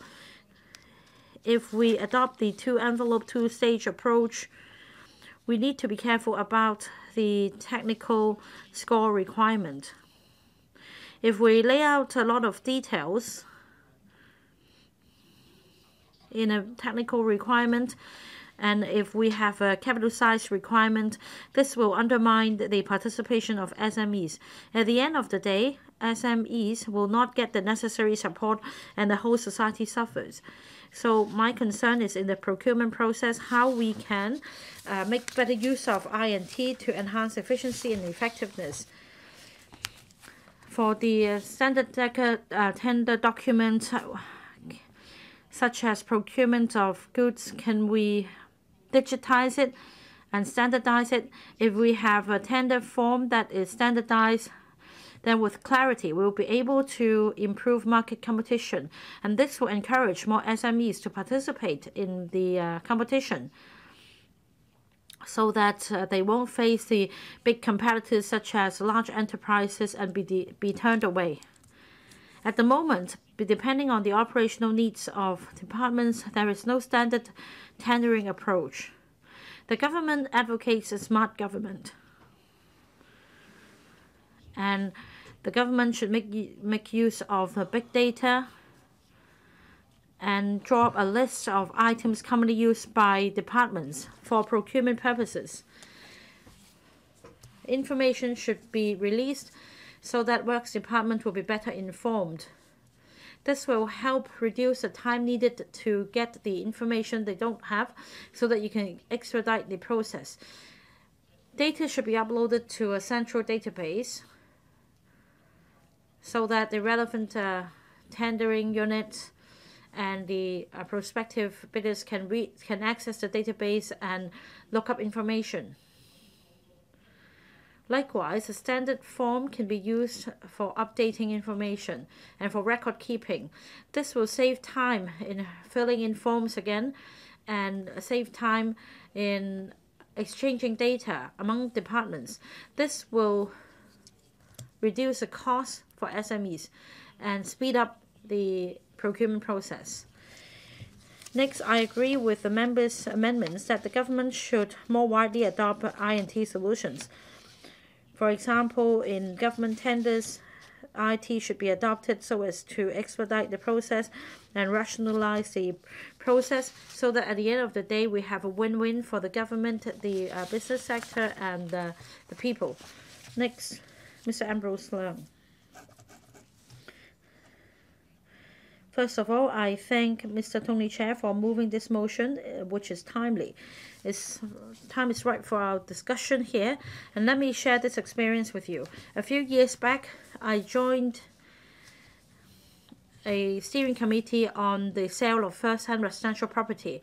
The purpose of setting up the steering committee was to scrutinize and consider the formulation of the bill, and one of the studies involved the relevant legislation in other jurisdictions which we could make reference to. And clearly, the first step to examining foreign legislation would be to invite law firms to undertake the study. However, the government awarded this study contract not to a law firm, not to an institute that specialized in research. But that's not the point. The organization was able to properly conduct the study. And when the consultant briefed us on the consultancy report, and afterwards I asked him how the research was done. And then the consultant just frankly told me that they engaged a local law firm to conduct the study. Now, what is ironic is that the government could have directly approached this solicitor's firm instead of allowing the consultants to make a cut. The government's reply, however, was that no law firm entered any bid, and I don't think this is the real answer. We're now experiencing the second reunification to our motherland, and we're now struggling amidst this really challenging environment. More support should be provided to SMEs. It's time we revamped the tendering system and the procurement system, or we should draw up a fresh one. We should set up a new system to nurture local talents and enhance the competitiveness of local enterprises. We should also help rejuvenate the Chinese nation. Well, you may ask why our procurement effort would affect the rejuvenation of the Chinese nation, but this is exactly what is happening in reality. Well, the Central People's Government has already required departments to use the mainland-produced computer equipment when they update their computer equipment and software. I believe that this is an important national security consideration,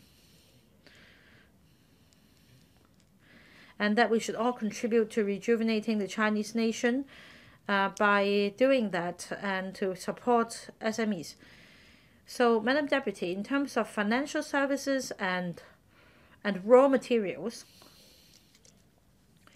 imagine if we are sanctioned by other countries and we have an exodus of talents, especially expatriate talents in Hong Kong.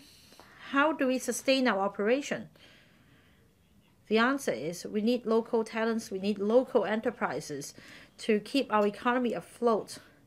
The government is such a major party privy to contracts, and if the government does not help local enterprises, will affect one country, two system, will also affect the long-term prosperity of Hong Kong. As Dr. Priscilla Leung, I speak to support Mr. Tony Chair's original motion amendment by the two other members. For the next 40 minutes, I would like to talk about the procurement. I must declare that I'm the chairman of the Green organization, and the Green Procurement Charter was launched when I was the chair lady. This charter in 2018 became the Sustainable Procurement Charter. Back in 2007, the HA and the AA are the founding members of the Charter. However, they did not sign on to the Sustainable Procurement Charter. It seems that some of the public bodies are behind the international standards. And recently for the incoming CE, well, when he was barred from a certain social media, I made inquiries that when using different software, what are the policies in place? Well, the reply was given since that the Hong Kong has signed on to the WTO government procurement agreement, and therefore we could not have any policy to encourage and protect our local industries. So that's a disincentive for our local IT industry. And in terms of safety, especially for government softwares, we are fairly reliant on others. Well, back in 2017, about 3.7 million voters' particulars or data are lost. Are they actually related? Therefore, we should hedge our bets. I'm also the WTO Study Center founder. Well, I would like to talk about a few countries, including the US, France, and UK, and Germany, all WTO members. They have policies in place to favor to procure from their local SMEs, and they are native R&D technology. If you don't offer them incentive and you won't help them grow, they will never prosper. When we talk about legal aid, if some lawyers cannot get any legal aid department cases, they could never get experience. And during the transition, we should take a parallel approach, which I hope the government will adopt. On one hand, I've been discussed with a lot of members. Currently, they have this habit and inertia. Well, to learn a new software from scratch, probably a lot of people won't bother with all the fuss. However, when we teach at the college, we keep learning new systems. The world is changing, especially Hong Kong and our nation, in face of the geopolitics that we need to carry on regardless. Well, in the past, the West is unwilling to export technology to China. We have to learn ourselves. Now that it could be quite some time before we run out of options for the new projects and the departments, that we must have a backup plan in using technologies that we can control. And this is about the public interest as well, especially the big data and data usage. Well, for the other banking system, we should start getting used to using mainland software that's very advanced, that our tech talent will need to start adapt to it. And through procurement policy, we can foster the local IT system. We have to be self-reliant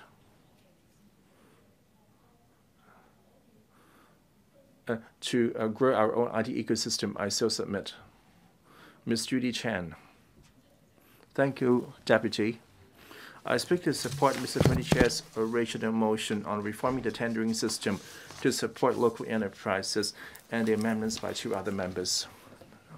Madam Deputy, the outsourcing culture has been much criticized by others. Every time the money has been granted, the government lacks supervision, which affects the service delivery. And when things deteriorate, the whole society is forced to accept substandard quality. and we all came across it in our daily lives. Madam Deputy, the government procurement principles seems that it should be public accountable. For every scandal, they come up other ways to deflect responsibility and lack commitment. How we call that public accountable? The tendering system, even though the Secretary pointed out that there are different scoring matrix, the innovation and green elements, and also need to achieve best value for money. And best value for money and the lowest bid wins could be just one line apart. In most cases, it is the lowest bid wins. The winning bid usually get the money, and yet the workers need to work extra hard, and yet their pay stays flat. If government take the lead to outsource, you are exploiting a lot of the frontline workers. If this continues, how can we expect quality service, and how can we retain talent and progresses? Madam Deputy, on one hand, they claim to be give fair treatment to all the bidders and insisting on open and fair competition. Yet this scoring system, well, you should prize past experience and overseas experience.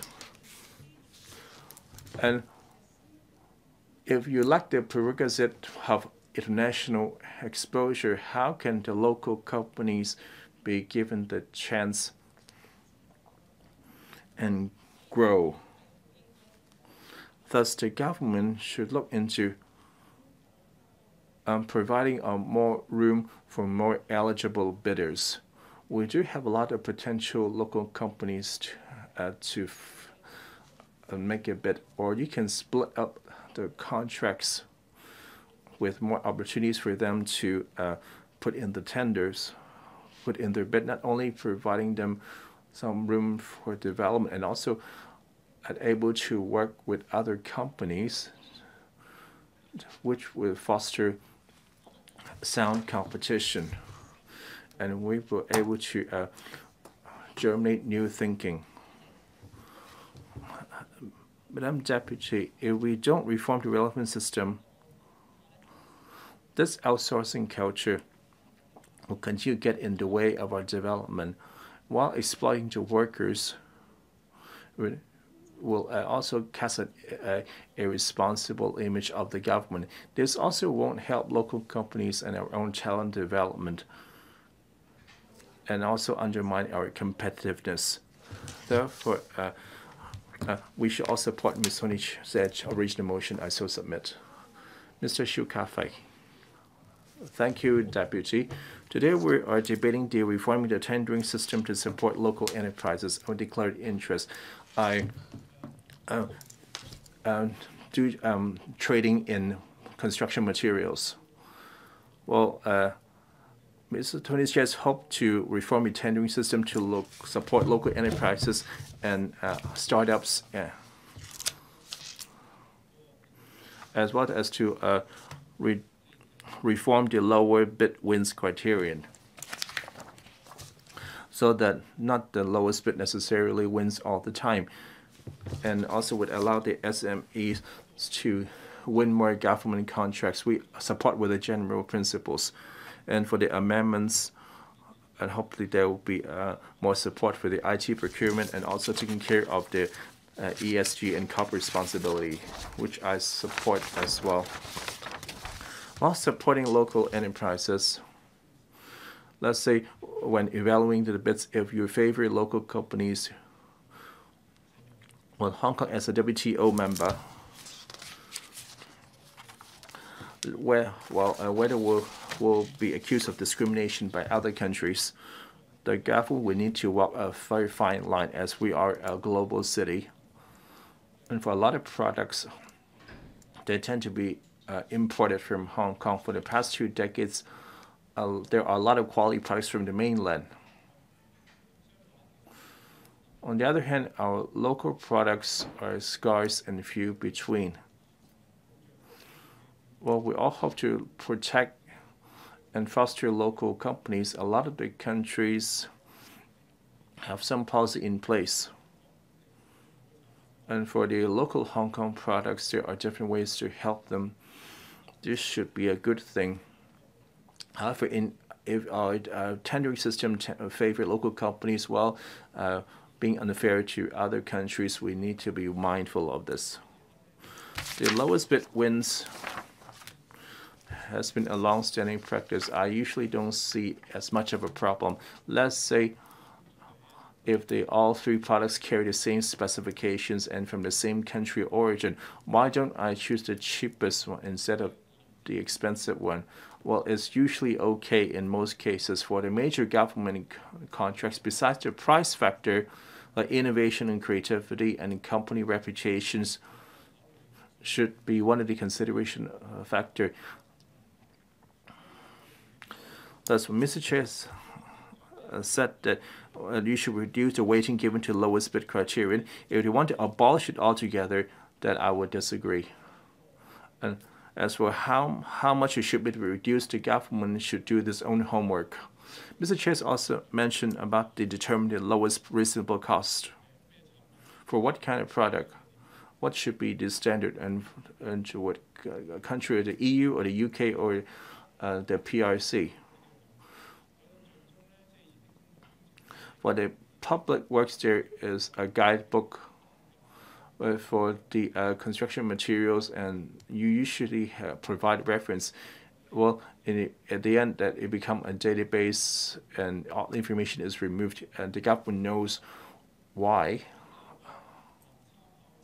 If you have a reference database for different companies, I believe this is good for them. If you only limit to certain brands and must mandate the bidders to use them, there's a huge conflict of interest.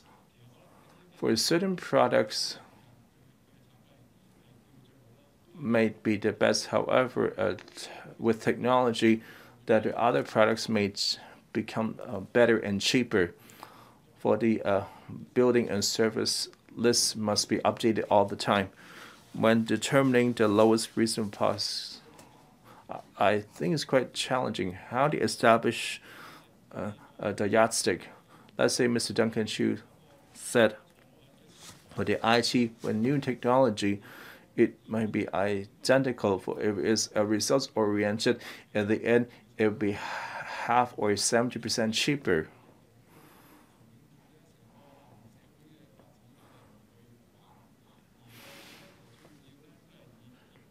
Well, we all should be results oriented. We just want to protect local interests, even though the imports may be better. I suppose this is not expected by the public. Therefore, we need to bounce into the international situation. Mr. Chen Hang-Pen.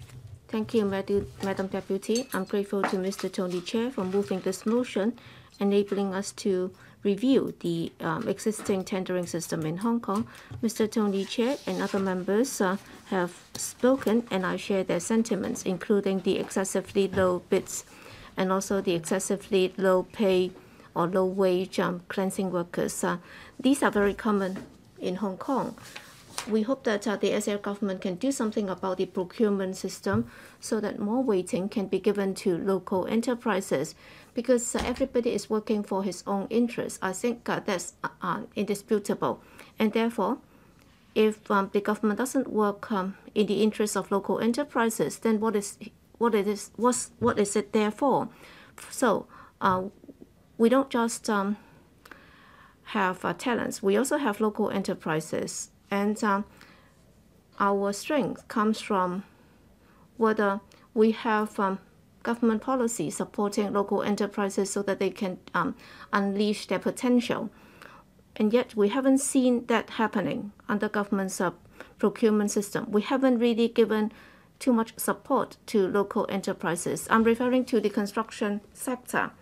Well, since the myth about latents has been broken, well, for public works projects being tendered out very often, some of these project companies have told me that the current system is not beneficial to local enterprises when it comes to track record, experience, and also their technical score. I can give you an example. Assuming that the administration is building 2 bridges at 2 times frame and 2 local enterprises, well, one contractor might have experience in building a bridge, but then when it comes to the scoring system, it may not be able to win at all, and therefore it would just work together with an overseas contractor with a very good track record. So they can work together and then they can win the contract. And then in the end, the overseas contractor doesn't have to do anything. They can just share the benefit. So the local enterprises will just carry out all the works. So they have accumulated the experience of building a bridge, and they have undertaken everything throughout the project. And yet, what's the score that they're going to get?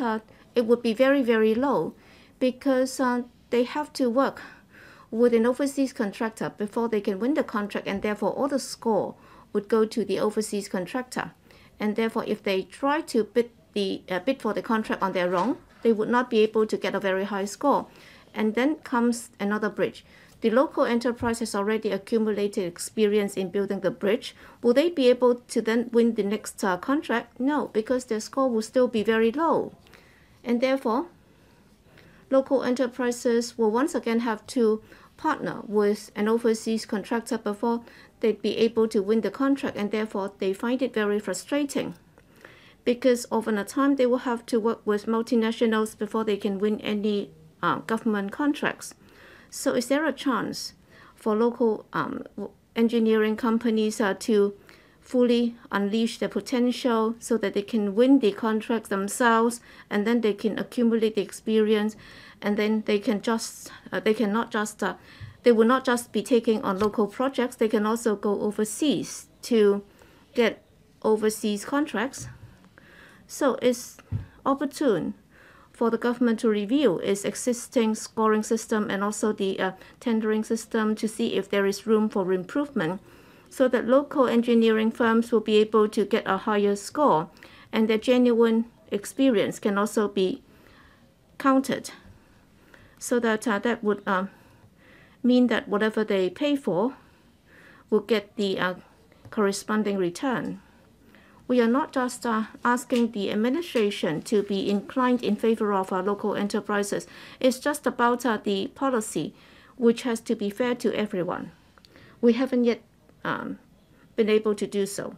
And therefore, we hope that the administration can look into this. And therefore, in its response later today, they can also address this point. Thank you. Dr. Wendy Hong. Thank you, Madam Deputy.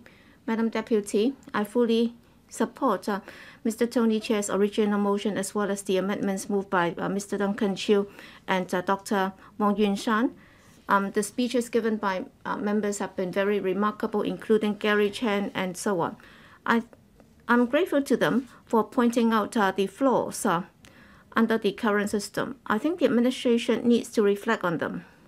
All along, we have been ranked one of the most competitive economies, and the administration has been treating everybody on an equal footing when it comes to tendering and so on. They would not be given any preferential treatment. Well, under the WTO's GPA, the administration has to be open and fair, and it has to be competitive. And yet, if we just give up on our support for local enterprises, I think it would not be productive. Well, some of the multinationals are from, most of these are from overseas. Very few of them are from Hong Kong, and therefore local enterprises have found it difficult to join the tendering system of the government. But most of the SMEs have paid for that. In fact, almost all the member states of the WTO would use a government procurement system as a very important tool to support local enterprises, in particular when it comes to environmental protection, technology, culture, and so on. Different countries would also make extensive use of the government procuring system in supporting local enterprises. As Mr. Tony Chair suggested, well, for SMEs in a free market, should be able to compete freely with other enterprises. If we just give them the same score as others, it's not fair. I think the government should take up some responsibilities in coordinating this. We should not just adopt a very straitjacket approach when it comes to a free economy. We should make use of the free market. We should encourage the local enterprises so that they can get more business opportunities. We should improve the business environment for them in order to improve our competitiveness in the long run. I also share the views of many members. We will have to set up a new tendering assessment mechanism.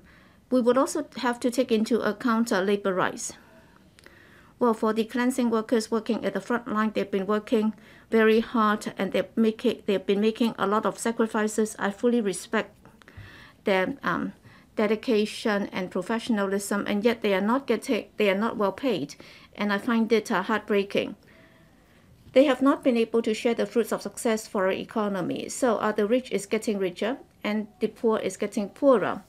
So we are exploiting the grassroots, and that's one of the reasons why we have seen this in our community. I think the government procurement system represents the values of the entire society, and it lacks any commitment towards the workers, and therefore we should attach more importance to occupational safety and labor rights, and those should be weighed and given a score in order to protect our workers' rights, so that they would be able to enjoy the fruits of success of our economy. And also, I've also heard a very innovative suggestion recently, and you can also consider that. In other words, instead of giving the contract to the lowest bidder, we should give it to the second lowest bid, so that they would not just be suppressing the price artificially, because they are not actually artificially escalating or hiking the price. So the bidder will try not just to suppress the price, but then they would also make sure that it will not be too low. And you would also have to look at other factors, including the policy to support local enterprises, innovation, labor rights, environmental protection, and so on. I'm sure that would also help improve the environment and also the ecology for local enterprises. These are my remarks. Thank you. Ms. Maggie Chen. Thank you, Mr. President. I support Mr. Tony Chair's original motion as well as the amendments by other members. Hong Kong should have the can fight or can do spirit under the Lion Rock, and therefore enterprises have been able to find space for development. The administration has adopted this positive non-intervention policy, thinking that enterprises should be allowed to fight for themselves. And yet, given the current situation, this is also an international environment, and therefore for local SMEs and startups, if they are still treated in this laissez-faire manner, then they will not be able to grow and prosper. And therefore, the administration is not just the regulator, it should also be the facilitator and promoter. And it should also be the biggest user. And therefore, reforming the tendering system so that we will give priority to local products and services, so that local enterprises will have more resources so that they can attract more talents. I think that's of utmost importance. Indeed, Hong Kong has good conditions for developing IT and talents. Indeed, in the early days of the epidemic, the Science Park, together with many research centers, they've also developed facial masks for Hong Kong, and after distributing that for free to all Hong Kong people, well, in fact, this mask has also won a prize in Geneva. And therefore, if the administration is willing to put in more resources, then local enterprises will be able to develop products that can be extensively used in Hong Kong, and they can even win international prizes. Another example is what we all know, that is the drones, that is the Dajiang drones, or the DJI drones because in the GBA and also on the mainland, we are talking about a massive market. There is a lot of space for development and also for the angel investment because of its knowledge. There are also ample opportunities because we have top-notch tertiary institutions, and in terms of the number of researchers, we are actually at the forefront of this sector. So we are a very important hub in research and development. So when we talk about industrialization of IT, Hong Kong has been lagging behind, and we are doing a catching up game. And therefore, what we need to do is to put more into practices. We have to reform our tendering system so that it can be integrated into our policy to support local enterprises and SMEs. We should also attach importance to local products and services, because if we are the big user, then if we are able to try them out, then we'll be able to give them more opportunities to implement or use their products. We can also give people the impression that we do attach importance to local brands. We also need not just exaggerate the importance of these brands and so on. We are not calling them mega projects or once-in-a-century products. In fact, even for small products that are used in our daily lives, they can also be very good products. For example, some of the software or hardware for for the elderly.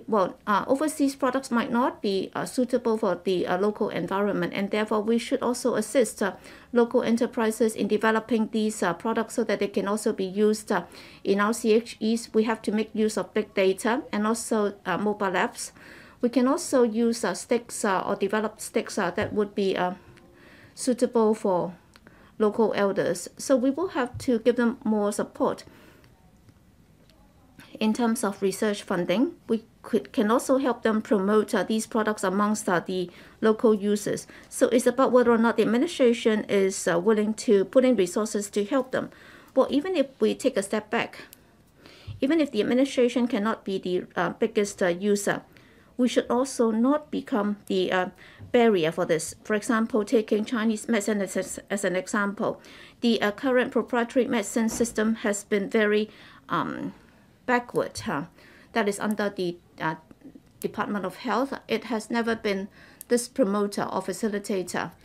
We should form or establish a platform so that we can be more proactive to assist the local SMEs to develop Chinese medicine so that the micro SMEs can also go up the ladder. Thank you. Dr. Zhao Men Kwong. Mr. President, as we all know, the government attaches importance to this tendering system and procurement system, comprising the tender, the technical score and the price score. However, if we receive low bids, it undermines quality of the goods and services procured. What is strange is that according to some complaints I receive, some bids are submitted late, and we can't help but wonder the sincerity of the bidders. Many members spoke on SMEs working environment. Apart from SMEs constituting 98% of all enterprises in Hong Kong, they also provide job opportunities for 1.28 million in our population. So they are very much related to Hong Kong's economy and the job market. However, under most circumstances, the government just abides by the lowest bidder win criterion. As a result, most of the time only large enterprises, especially foreign large enterprises, win the bid. And according to some, the problem is particularly serious in the construction industry. According to foreign studies, this value for money procurement approach allows large enterprises to have advantages for a long time, and at the same time it deters the participation of small to medium enterprises. This will hamper the development of Northern Metropolis.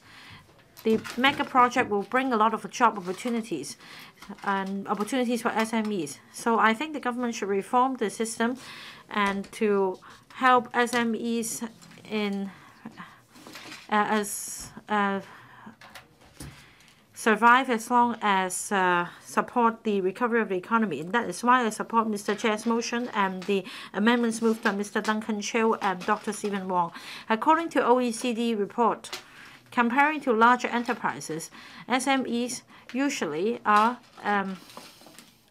do not enjoy an upper hand in the composition. And there are also a lot of constraints in terms of resources and manpower, and they often cannot meet the administrative and practical requirements in the government's tendering and procurement system. So they seldom win government contracts. To further encourage SMEs to take part in tendering exercises, other governments around the world have progressively introduced measures to encourage SMEs participation. And these countries include the US, Japan, and Europe, in terms of enacting legislation all the way to implementing the policies. A favorable environment can be created for SMEs, including the establishment of a framework allocating a certain proportion to SMEs in government procurement efforts, and that for larger enterprises, they should also allocate some percentage to SMEs. For example, in the United States, they have a scheme allowing or mandating SMEs to take part in the bidding process, and the percentage has increased from 20 to 35%. In other words, in each financial year, not less than 23% of all the major contracts awarded should be given to SMEs in order to promote economic, to promote their development. There are also other Western countries providing specialized technical support and training for interested SMEs, including project management, financial management, knowledge on the bidding process, in order to enhance their overall chance of winning government bids. What is worth noting is that many governments around the world are now introducing special measures in their tender exercises for the IT systems or computer infrastructure of the governments. In other words, they restrict the bidding from outside, foreign companies on the grounds of national security. So if the motion is passed, I think that the government should roll out the first procurement exercise and conduct a study on the international practices, as I mentioned. Mr. Ma Fung Kwok. I speak in support of Mr. Chair's original motion and the amendments moved by the two other members. The government is the largest single procurement service providers. The public money involved in 2021 was $180 billion, or 4% of our GDP.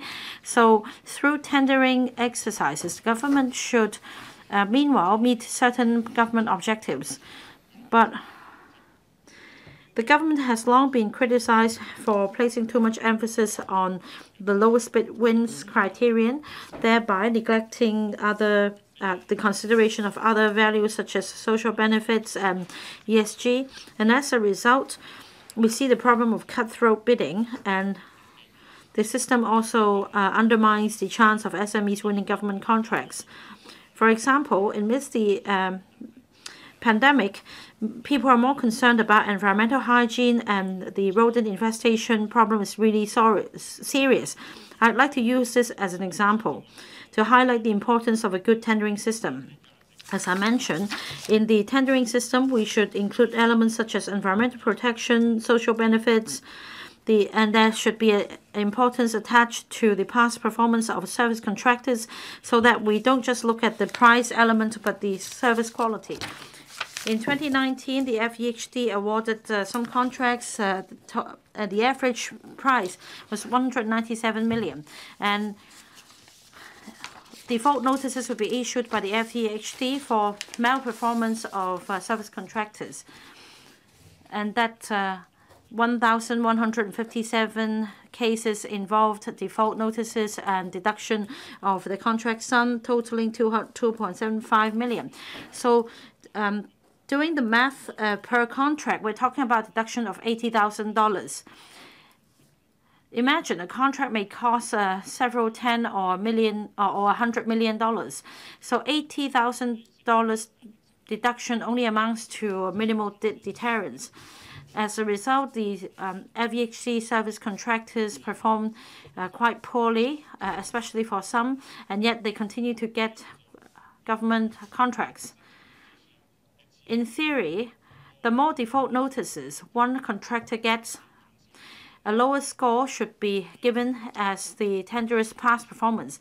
But according to the Ombudsman in April 2019 to March 2020, in relation to 14 street cleansing contracts awarded by the FEHD, using 7.5 as the full score, the service contractors only got 0 to 3, and for 2 tenderers, they got 1.5, and the 6 contracts, for 6 other tenderers, they got 0 mark, and yet they were able to get the contracts again. In other words, the score had no impact on whether they win the contract at the end of the day or not. In other words, there is no importance attached to the past performance of these contractors. So apart from cost effectiveness, the government should also consider service quality to avoid cutthroat bidding, and that service quality will be undermined afterwards. And we should therefore strike a balance and allow more SMEs to win government bids so as to improve service quality and to create a win-win for service contractors, the public, and the government. Another example is the procurement of face masks. In 2020, the first subsidy scheme was introduced to subsidize SMEs in producing masks to address a shortage. In the beginning of 2021, the government imposed a very different requirement in terms of the size of face masks to be procured, very different from the dimensions set out before. So the industry was of the view that they were left to dry up. They couldn't adapt to the new dimensions. So the government should have a better idea of the market situation in the procurement effort so that more suitable standards should be set in the tender in order to help local SMEs. I support the original motion and the amendments. Ms. Chen Yuming.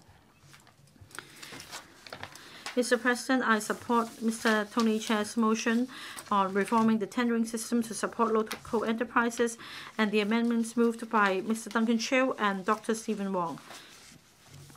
If the motion is passed, the Council will be urging the government to reform the tendering procurement systems and promote development of SMEs. The government's procurement system has always been criticized for giving too much weight to the lowest bid wins criterion, and that service quality comes at a great variety. Even with poor service quality, some service contractors are able to win the bids again. And I'd like to give this example in relation to the NENT landfill service contractors problem. The landfill is close to Liantang Hangyunwei BCP, and the contractor Far East had been providing service since 1995, and the service quality is such that over the years we have had a lot of complaints, be it residents in Taguling or near Shenzhen boundary. They have been the subject of nuisance as a result of odor problem and environmental hygiene. For the other landfill in the new territories, southeast, the landfill has now been converted to other uses, and as a result, NENT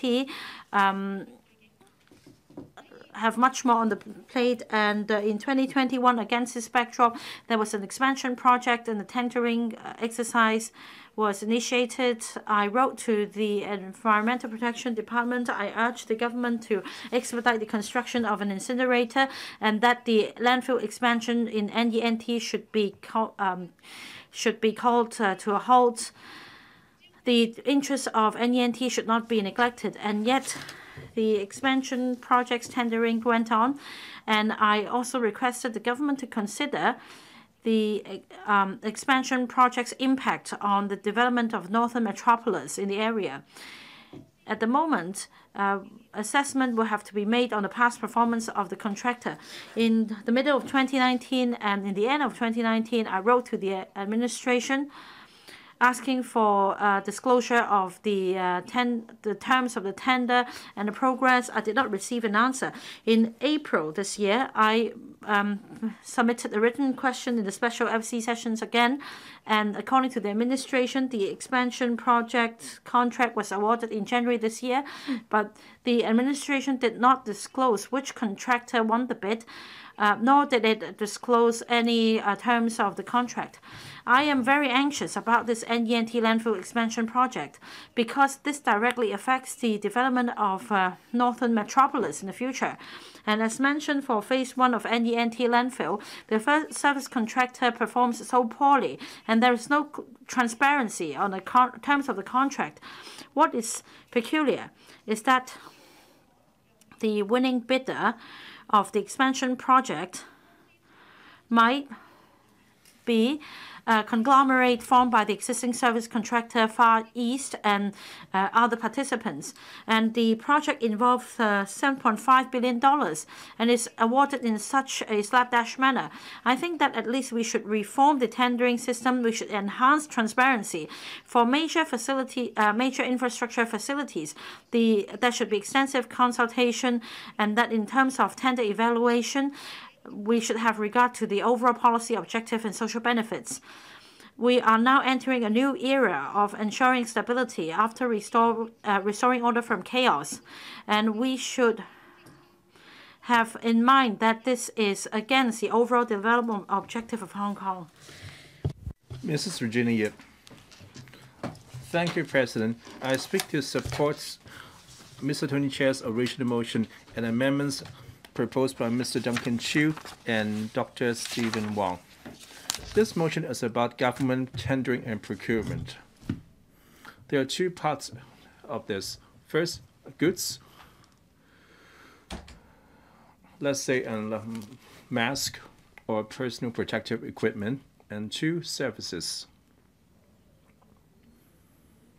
I suppose the government's reply will touch on the procurement arrangements is bound by the WTO agreement on government procurement.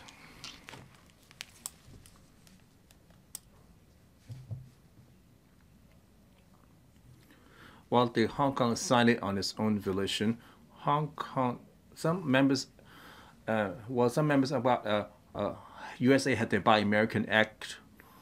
Well, because the USA did not sign on this agreement, when we procure services, we are also restricted by the Trade and Service Agreement.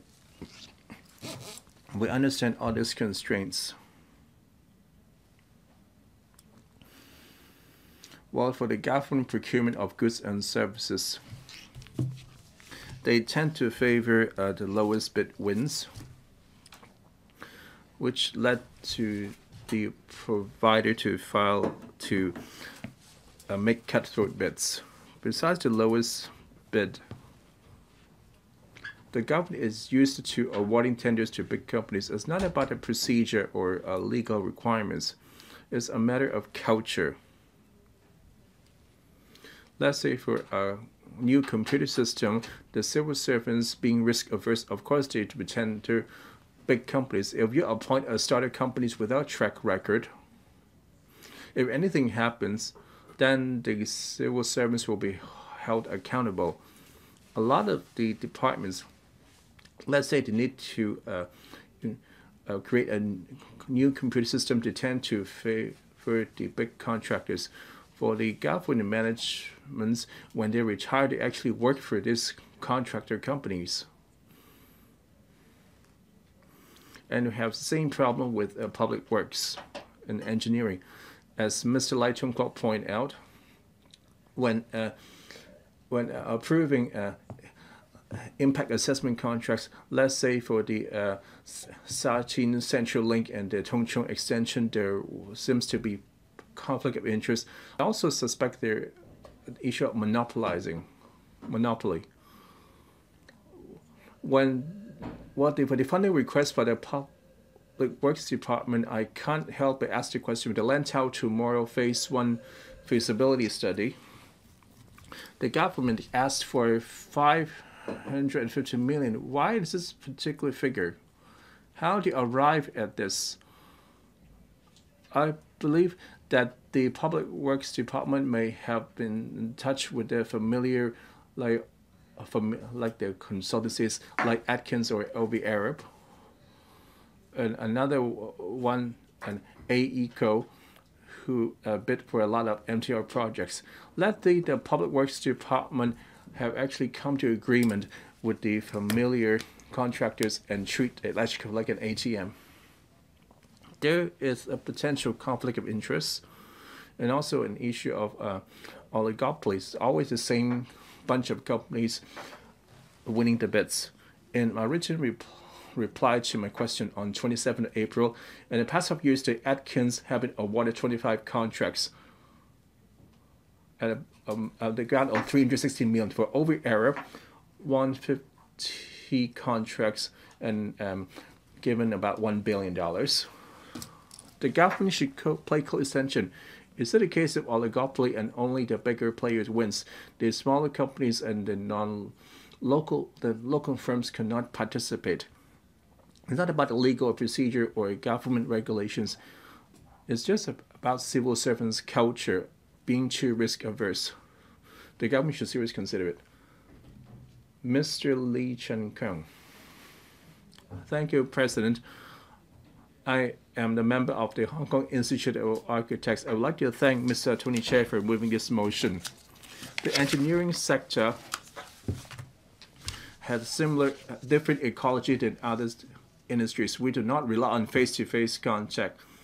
They need to bid for a lot of contracts. However, we have no guarantee that they will be awarded the tender. Therefore, they need to force to face a lot of uncertainty. There are either a feast or famine. While in boom times or when there are a lot of government projects, well, they simply could not handle all the work.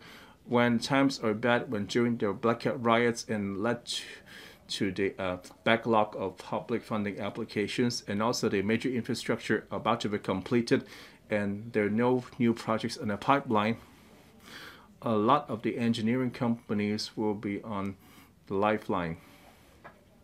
Well, during the famine period, when there's hardly any projects at hand, the engineering firms will still need to meet their expenses to maintain their daily operations.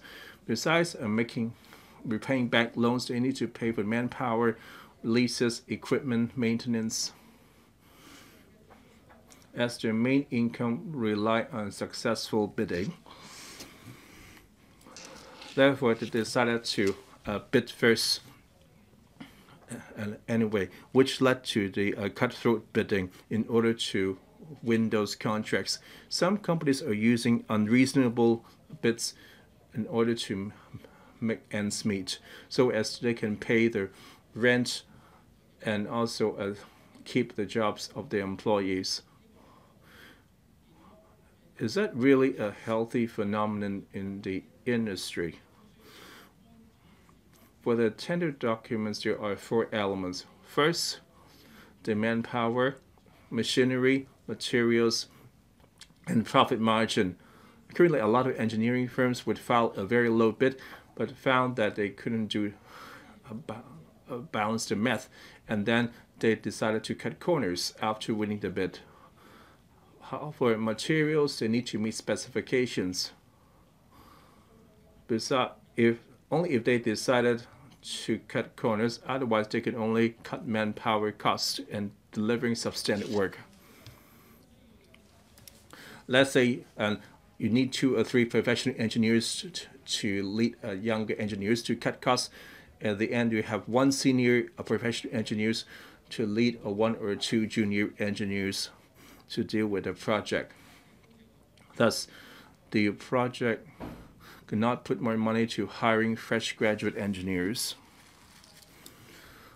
Therefore, there will be less resource in nurturing the next generation.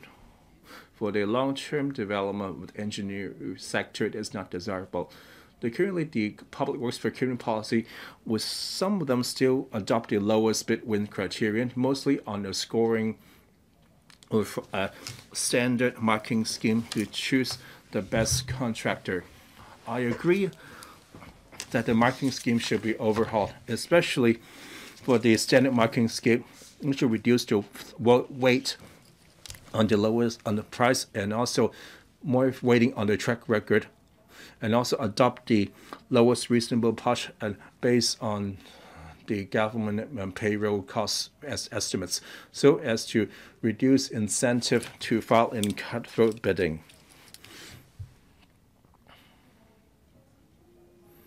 And nowadays, the Development Bureau has adopted criteria on tendering and choosing consultancies. I hope that the Hong Kong government can expand the applicability. President, the engineering is also facing a brain drain and lack of succession. Therefore, to train engineers will be the way out. I hope the government for future tender exercises can consider track record, including the actual manpower deployed to meeting specifications, and also add the additional criteria of training future engineers. If companies can demonstrate and deploy technology, and hiring engineers will be given an extra score. They will attract new blood to the sector. I so submit. Dr. Junius Ho.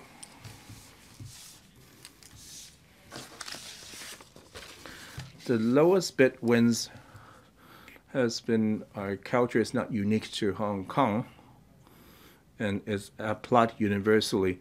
Now, is it right for us to ask for reform? How should we go about it?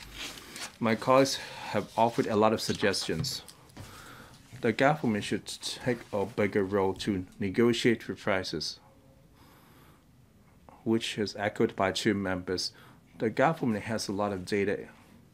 Why can't you negotiate for the better deal? Before you initiate a project, before upgrading it from category C to B, finally to A, at different stage, you can discuss with electrical to justify the project cost. And then you have consultancies that helping you for construction, and the consultancies, you have all the data. If you give us the total, let's say you need to put it for tendering, you know that what was an unreasonable low bid or unprofitable bid. All along you have all the data in every step of the way. Therefore, you will come up with a reasonable estimate. For the tendering process, you need to have a buddy system. Now that we talk about how do we actively support the SMEs, well, the SME, in terms of engineering, cannot really compete with those in the category C contractors. Always be a subcontractor or subcontractors. How could that be eligible? Therefore,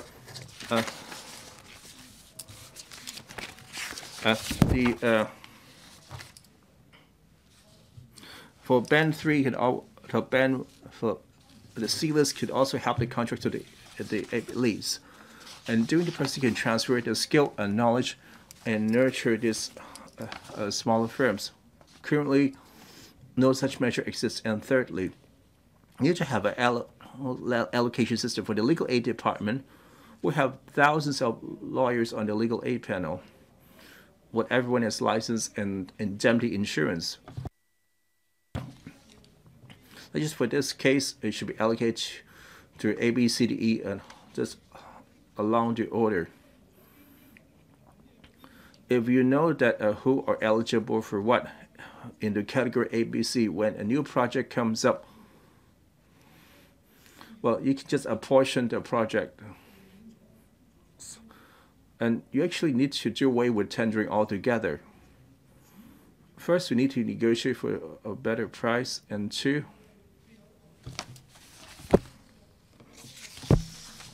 you usually have a grading system, and second, for the budget system and the allocation system, and finally,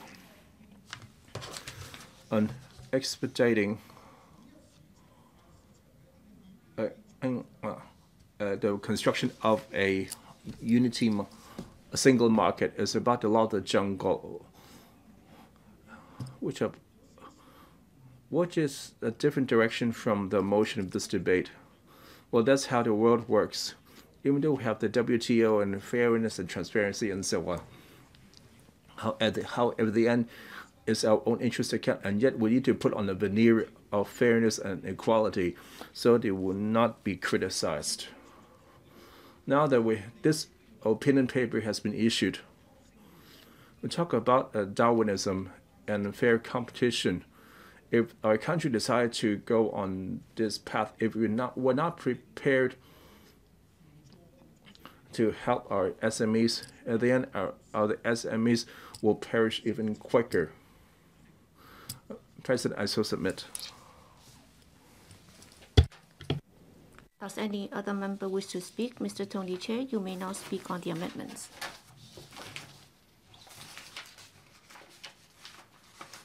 Thank you, President. President, first of all, I'd like to thank 35 members who have spoken on my motion. And they've mentioned a lot of good views. And Duncan CHIU and Dr. Wong Yunshan also moved amendments on my original motion. The following are my views on the two amendments. In Mr. Duncan CHIU's amendment, they said that the existing tender system has not brought opportunities for genuine fair competition to SMEs, and therefore there should be more support measures to local enterprises.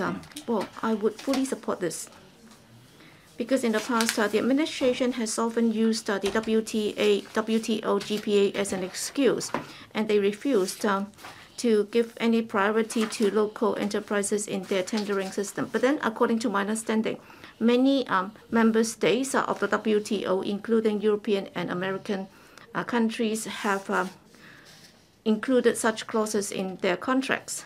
I'm not asking the Hong Kong government to implement protective measures for local enterprises. We are not giving preferential treatment to local enterprises.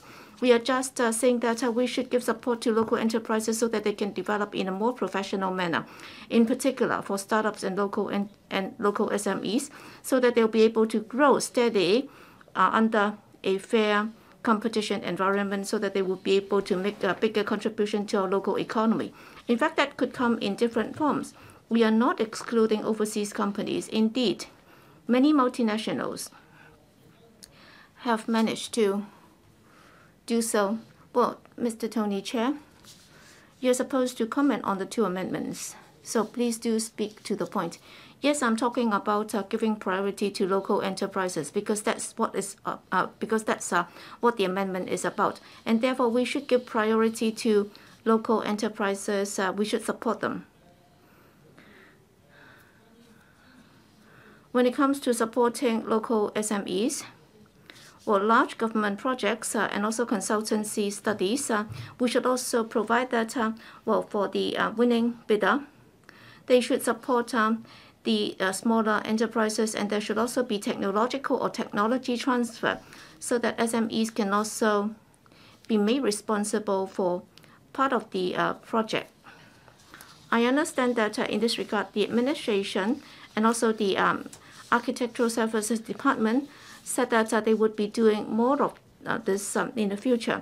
I really hope that the Bureau Director can also respond to this, because that's what the amendment is about. It's not just about the ASD. It's about other departments using public funds. For example, hospital authorities. They should also adopt a similar approach so that we can give more support to SMEs. so that they can grow more healthily.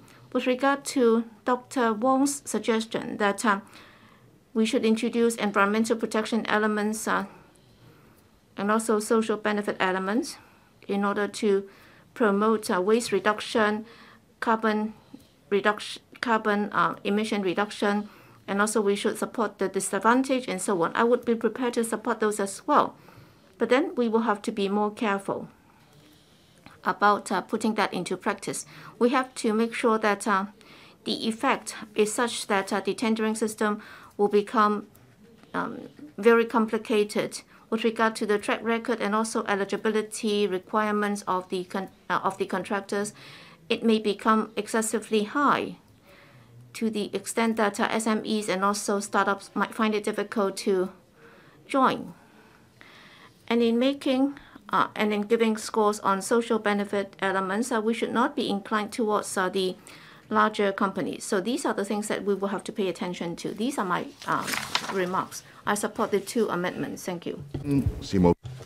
Secretary for Financial Services and the Treasury. Mr. President, once again, I thank Mr. Tony Chair for the motion and Mr. Duncan Chiu and Dr. Stephen Wong for their amendments. I have a feeling that we actually share the same view. And I thank members for telling me some first-hand experience and examples around the world. And this will be very conducive to our further refining the system in the future. In the following, the Undersecretary for Development and myself will give a consolidated response for on the procurement policy for non-works and public works projects and the tender system. Now, just now, members asked whether we have the data for lowest bidder win. Since 1994, after we improved the marking scheme, and that for technical weighting it will be increased from 50 to 70%, and that the price score will be lowered to 30 to 50%. 90% of our goods and services procured have adopted this new marking scheme, and over 70% of the winning bids have the highest technical score. So in fact, it's not the case that it's the lowest bid wins. We do not just have regard to the tender price element. And like other members said, we are not only the user, we are also the example of how we attach importance to social elements. So we consider not only the price element, we also place emphasis on the overall positive value of procurement. And our policy is to emphasize innovation, and we encourage more SMEs and startups to take part in procurement. As mentioned by members just now, in the current epidemic, whether it is possible to procure locally. And in fact, for face mask production, most of the winning bidders are local companies. And we also have a QR code scanner that is the product developed by a local IT enterprise. So as a matter of procedure and policy, how do we further encourage SMEs to take part in our tender and procurement exercises? As mentioned before, we encourage procuring department to attach great importance to innovation, and that we should not just make reference to the past performance of bidders, and that there should be a pre-tender market research, and we should also invite non-binding expression of interest exercises before inviting tenders, so that we can better understand the goods and services in the market and draw up assessment criteria that do not exclude SMEs and startups. The other point is, as mentioned by many members before, we invite departments to split large contracts into smaller ones as far as possible to facilitate participation of SMEs and lower the risk of overconcentration of government contracts. It's not just about splitting contracts. In the process of tendering or procurement, We also simplify the tender documents to avoid setting over prescriptive retirements so as to relieve the burden of tenderers and avoid unnecessarily disqualifying tenderers from participation in government department. As Dr. Hong pointed out, apart from SMEs, we want to safeguard the rights of laborers. And in fact, as of September 2020, for the non-skilled contracts awarded by the government, laborers have benefited from the new measure rolled out in April 2019, and there was a net increase of 14% in the wage level of non-skilled workers engaged by service contractors. So we provide incentive in the marketing scheme for service contracts to encourage service contractors to safeguard reasonable rights for non-skilled workers. And a number of members mentioned, including Mr. Chiu, that we also need to have regard to the payment and after awarding the contract, and we encourage departments to adopt a phased payment approach where possible in settling the payment arrangements and ensure timely payment in order to relieve pressure on SMEs contractors' cash flow. So in terms of helping SMEs in the development and enhancing their competitiveness, we have a series of subsidy schemes. Mr. Sunny Tan mentioned how we should avoid being too passive. We need to act proactively and conduct market sounding exercises. And on a regular basis, we continue to hold digital technology sourcing fairs so that, and when we have an idea what departments need, we can then match their demand with what is available in the market to enhance the overall effectiveness. All in all, we actively consider the invaluable input by members, and that we'll continue to discuss with the procurement departments, and on this basis continue to improve our tendering and procurement system so that the procuring departments will be able to meet our policy objective while providing a good example for the private sector and public bodies. I will invite the Under Secretary for Development to respond. Under Secretary for Development. President, I would like to thank many members for their valuable comments on the motion. And I would like to make a brief supplement to the tender for public works projects. As stated by the Secretary for Financial Services and the Treasury, we've always adhered to the principle of best economic efficiency and open and fair competition when procuring public works and engineering consultancy projects with clear and definite procedures and practices. When evaluating tenders, we have never been based on the lowest bidder wins criterion. In addition to considering the bid price, we'll also examine the technical capabilities and performance of the bidders, including the bidder scores in areas such as innovation and creativity, environmental protection, and sustainable development and the use of digital technology. The technical score of public works projects can account for up to 50 to 60% of the overall score, while the technical score of construction and engineering related consultancy contracts can be up to 70%. In order to prevent bidders from rushing to bid at a low price, we have a mechanism to eliminate unreasonably low bids. And in the past, this mechanism has been enforced. And the technical score plays a major role in improving quality. 40% of our public projects not awarded to the lowest bidder. For the engineering consultancy contracts, about 60% of those not awarded to the lowest bidder. And for the engineering consultancy contracts, at about 57% of those not awarded to the lowest bidder. In fact, the Development Bureau reviews and revises the existing tendering mechanism and assessment requirements from time to time. For example, we have noticed that in the past, due to the fierce market competitions, some consultancies submit lower than market bids for engineering consultancy contracts, which hampered the healthy development of the industry. Therefore, after a review, the Development Bureau has optimized the mechanism and introduced a point deduction system to deduct points for bids whose bid price is 80% lower than the median bid price, so that consultants cannot obtain high marks through low bid prices. to focus on their technical proposals. In order to improve the quality of consulting services in the long run, the industry can develop healthily. In addition, we also pay attention to participation of contractors or consultants of different scales in public works projects. In this regard, we have divided public works and construction or engineering consultancy contracts into different groups by type and estimated tender amount, so that companies of varying sizes can participate in tenders on a level playing field.